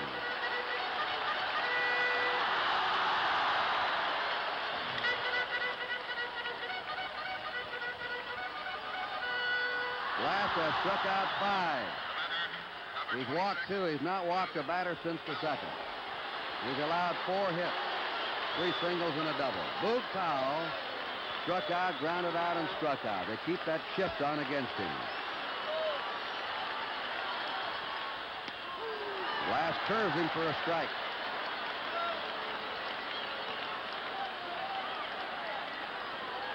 If the Pirates hang on, they'll be the 5th team in World Series history to lose the first 2 games of the series and come back to win the World Championship.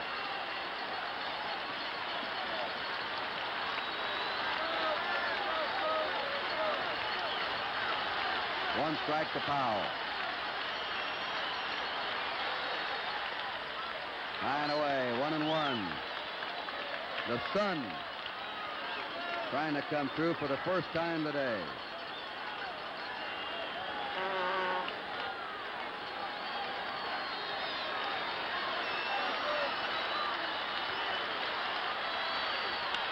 Foul ball. Curveball that they got out in front of. 1 ball, 2 strikes.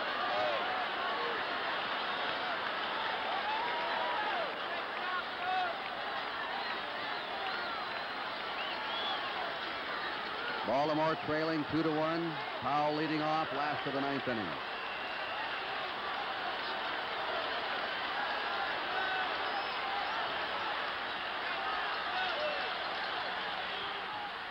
And the curve misses 2-2.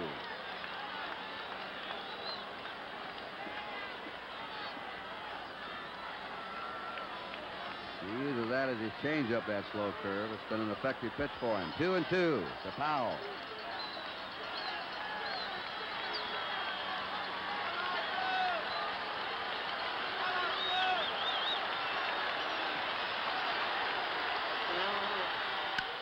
Big bounding ball to Dave Cash at second.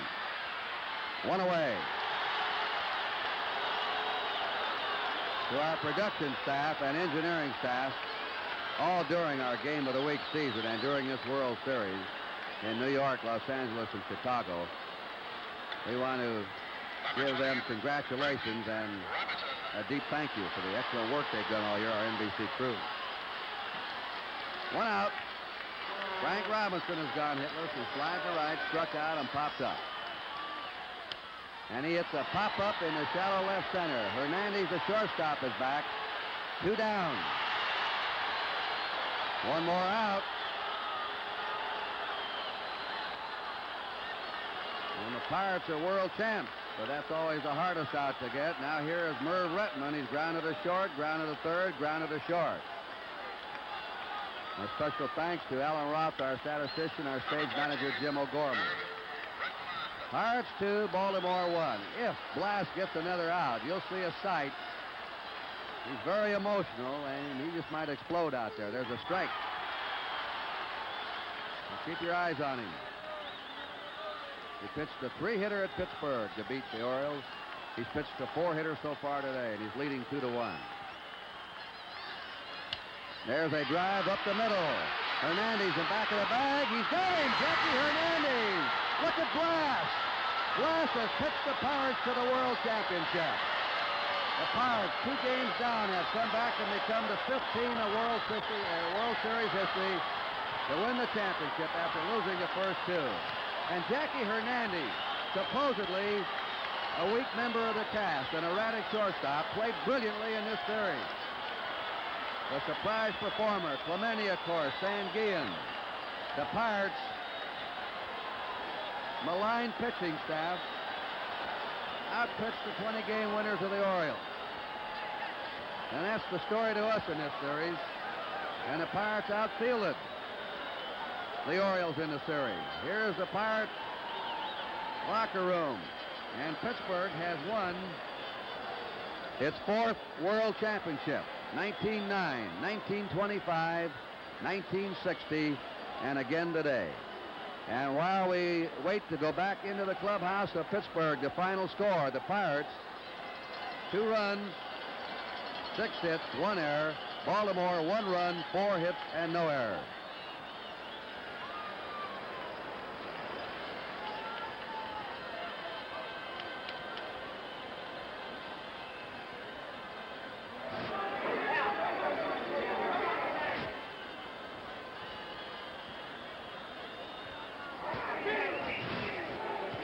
I hear you, Lou Cosarello.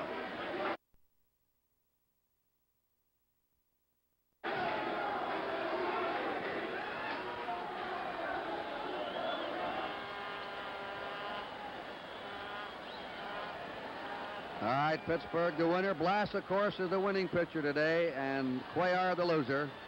Clemente has been named the outstanding player of the series, as Sport Magazine will award him the Dodge Charger as the outstanding player. And now let's go down to the Pittsburgh clubhouse, the world champions. Thank you very much, Curt Gowdy. Well, here they are, a very hilarious group of people. The Commissioner of Baseball, one of the owners, Thomas P. Johnson, and, of course, Danny Galbraith, Steve Blass, the winning pitcher. This place is pandemonium as the Pittsburgh Baseball Club came on to do it. And, Commissioner, this has been a great World Series. Right. And I know you have a presentation you'd like to make, sir, at this time. Yes, sir, I do. Danny? Danny Murtaugh stepping in here with Commissioner Buick-Kahn. See, we can handle this. This is the emblematic of the World Championship in 1971, and I think your team has earned it as a championship squad that came from behind to win like champions and beat the Baltimore Orioles, who had been the reigning champions. And I congratulate you and your players and Steve Blass and your whole club. Thank you, Commissioner. And I don't believe there's been a better played series since I've been around anyway. I'm deeply grateful. Danny Murtaugh, let me step in here for just a moment. 1960, you performed the impossible, and you did it again. Congratulations here in 1971. Thank you, Bob. Steve Blass, who pitched such a great game. Steve, coming in here with the chairman of the board, Mr. John Galbraith. Steve, I know you just can't express yourself emotion-wise. You're all wrung out. I don't know what to say. This is the biggest thrill that could ever happen. I don't believe it. From skinny kid from Falls Village, Connecticut. Yeah, well, not so skinny out there. You showed them all there was to show them, Steve. And was there any one moment in that ball game that had you really worried? There were several. One when they had the 2 men on, and then one hanging slider I threw to Davy Johnson that he popped up, but he missed the pitch. I can't believe how many people have this kind of an opportunity. Well, you rose right to the occasion, and here with me right now, the greatest right fielder in the game of baseball, Roberto Clemente. Bobby, congratulations on a great World Series. Thank you, Bob. And before I say anything in English, I would like to say something for my mother and father in Spanish. En el día más grande de mi vida, para los nenes, la bendición mía y que mis padres me echen mi bendición en Puerto Rico. Mr. and Mrs. Clemente, we love them too. Yes, we understood you. Now here's the chairman of the board, Mr. John Galbraith. I know how thrilled you are, Mr. Galbraith. I can't say anything other than it's magnificent. Just magnificent. Danny will do the talking here. Yes, and here's the president of the ball club, Danny Galbraith. Danny, well, as the president of the club, you now have come in like your father before you, 11 years before he won the championship as the president of the club. Now you're the president. I know that you can go home with this one and really feel happy. Well, Bob, it's a great heritage to follow here with Dad. And the way these boys fought back, I think, shows the class of a real winner. And I'm so happy for all of them, as well as the folks back in Pittsburgh that have been supporting us all the way. And there might be some rip snorting in Pittsburgh. It is on to the mayor, Pete Flaherty. Your Honor, I know how thrilled you are at this. Well, we're very excited. The players deserve great credit. They got off the floor and they brought this championship to Pittsburgh, and they deserve all the credit in the world. All right, may I present to His Honor the Excellency, the Governor of the Commonwealth of Pennsylvania, the Honorable Milton Schaap. Oh, yeah. Boy, this is some day. I can't even talk. I'm just yelling so hard. Well, it was a real great one. There's no question about that. And now we have Bruce Keeson. And Bruce, you're going home now. You were a victor in one of the games here, and you're going home by do arrangements with the Baltimore Club of the chartered aircraft and a helicopter to get married tonight. Congratulations to you. That'll be a happy wedding night in a lot of ways. All right, thank you, and thank you for everything you've done, too. You got a lot to do with it, I'm sure. All right, that's Bruce Keeson. Now we'll send it back up to Curt Gowdy. All right, and the jubilation continues in the Pirate Clubhouse. Of course, quiet disappointment over there to Baltimore in their clubhouse, but a team that 3 years in a row has won 100 games. And I agree with Danny Murtaugh. This is one of the best World Series we've had in a long time. Again, Pittsburgh pitching. After Doc Ellis, their 19-game winner, was Derek. They didn't use him the rest of the series. And with 8, 10, 12, 15-game winners, they allowed in that last 5 games only 8 runs and just 21 hits in the last 5 games of the series. Blass and Keeson and Briles, all of those fellows pitching great ball. And, of course, Clemente, Sanguillen in the hitting department. A tremendous series. And Baltimore nearly pulled it out again today when they came up with a run in the 8th inning. That was their big bid, but they couldn't tie it up. And Blass very strong in the 9th inning. So the Pirates, after losing the first 2 games, come back to win the World Championship. And our final score here today is Pittsburgh 2 and Baltimore 1. And now this is Curt Gowdy, Chuck Thompson, Tony Kubek, and Bob Prince saying that the 7th game of the 1971 World Series has been brought to you by Chrysler Corporation, extra care in engineering. Your host today, your local Dodge dealer. By the 2-bladed razor, the new Gillette Track 2 twin-blade cartridge shaving system. And by Phillips 66, the performance company. At Phillips 66, it's performance that counts.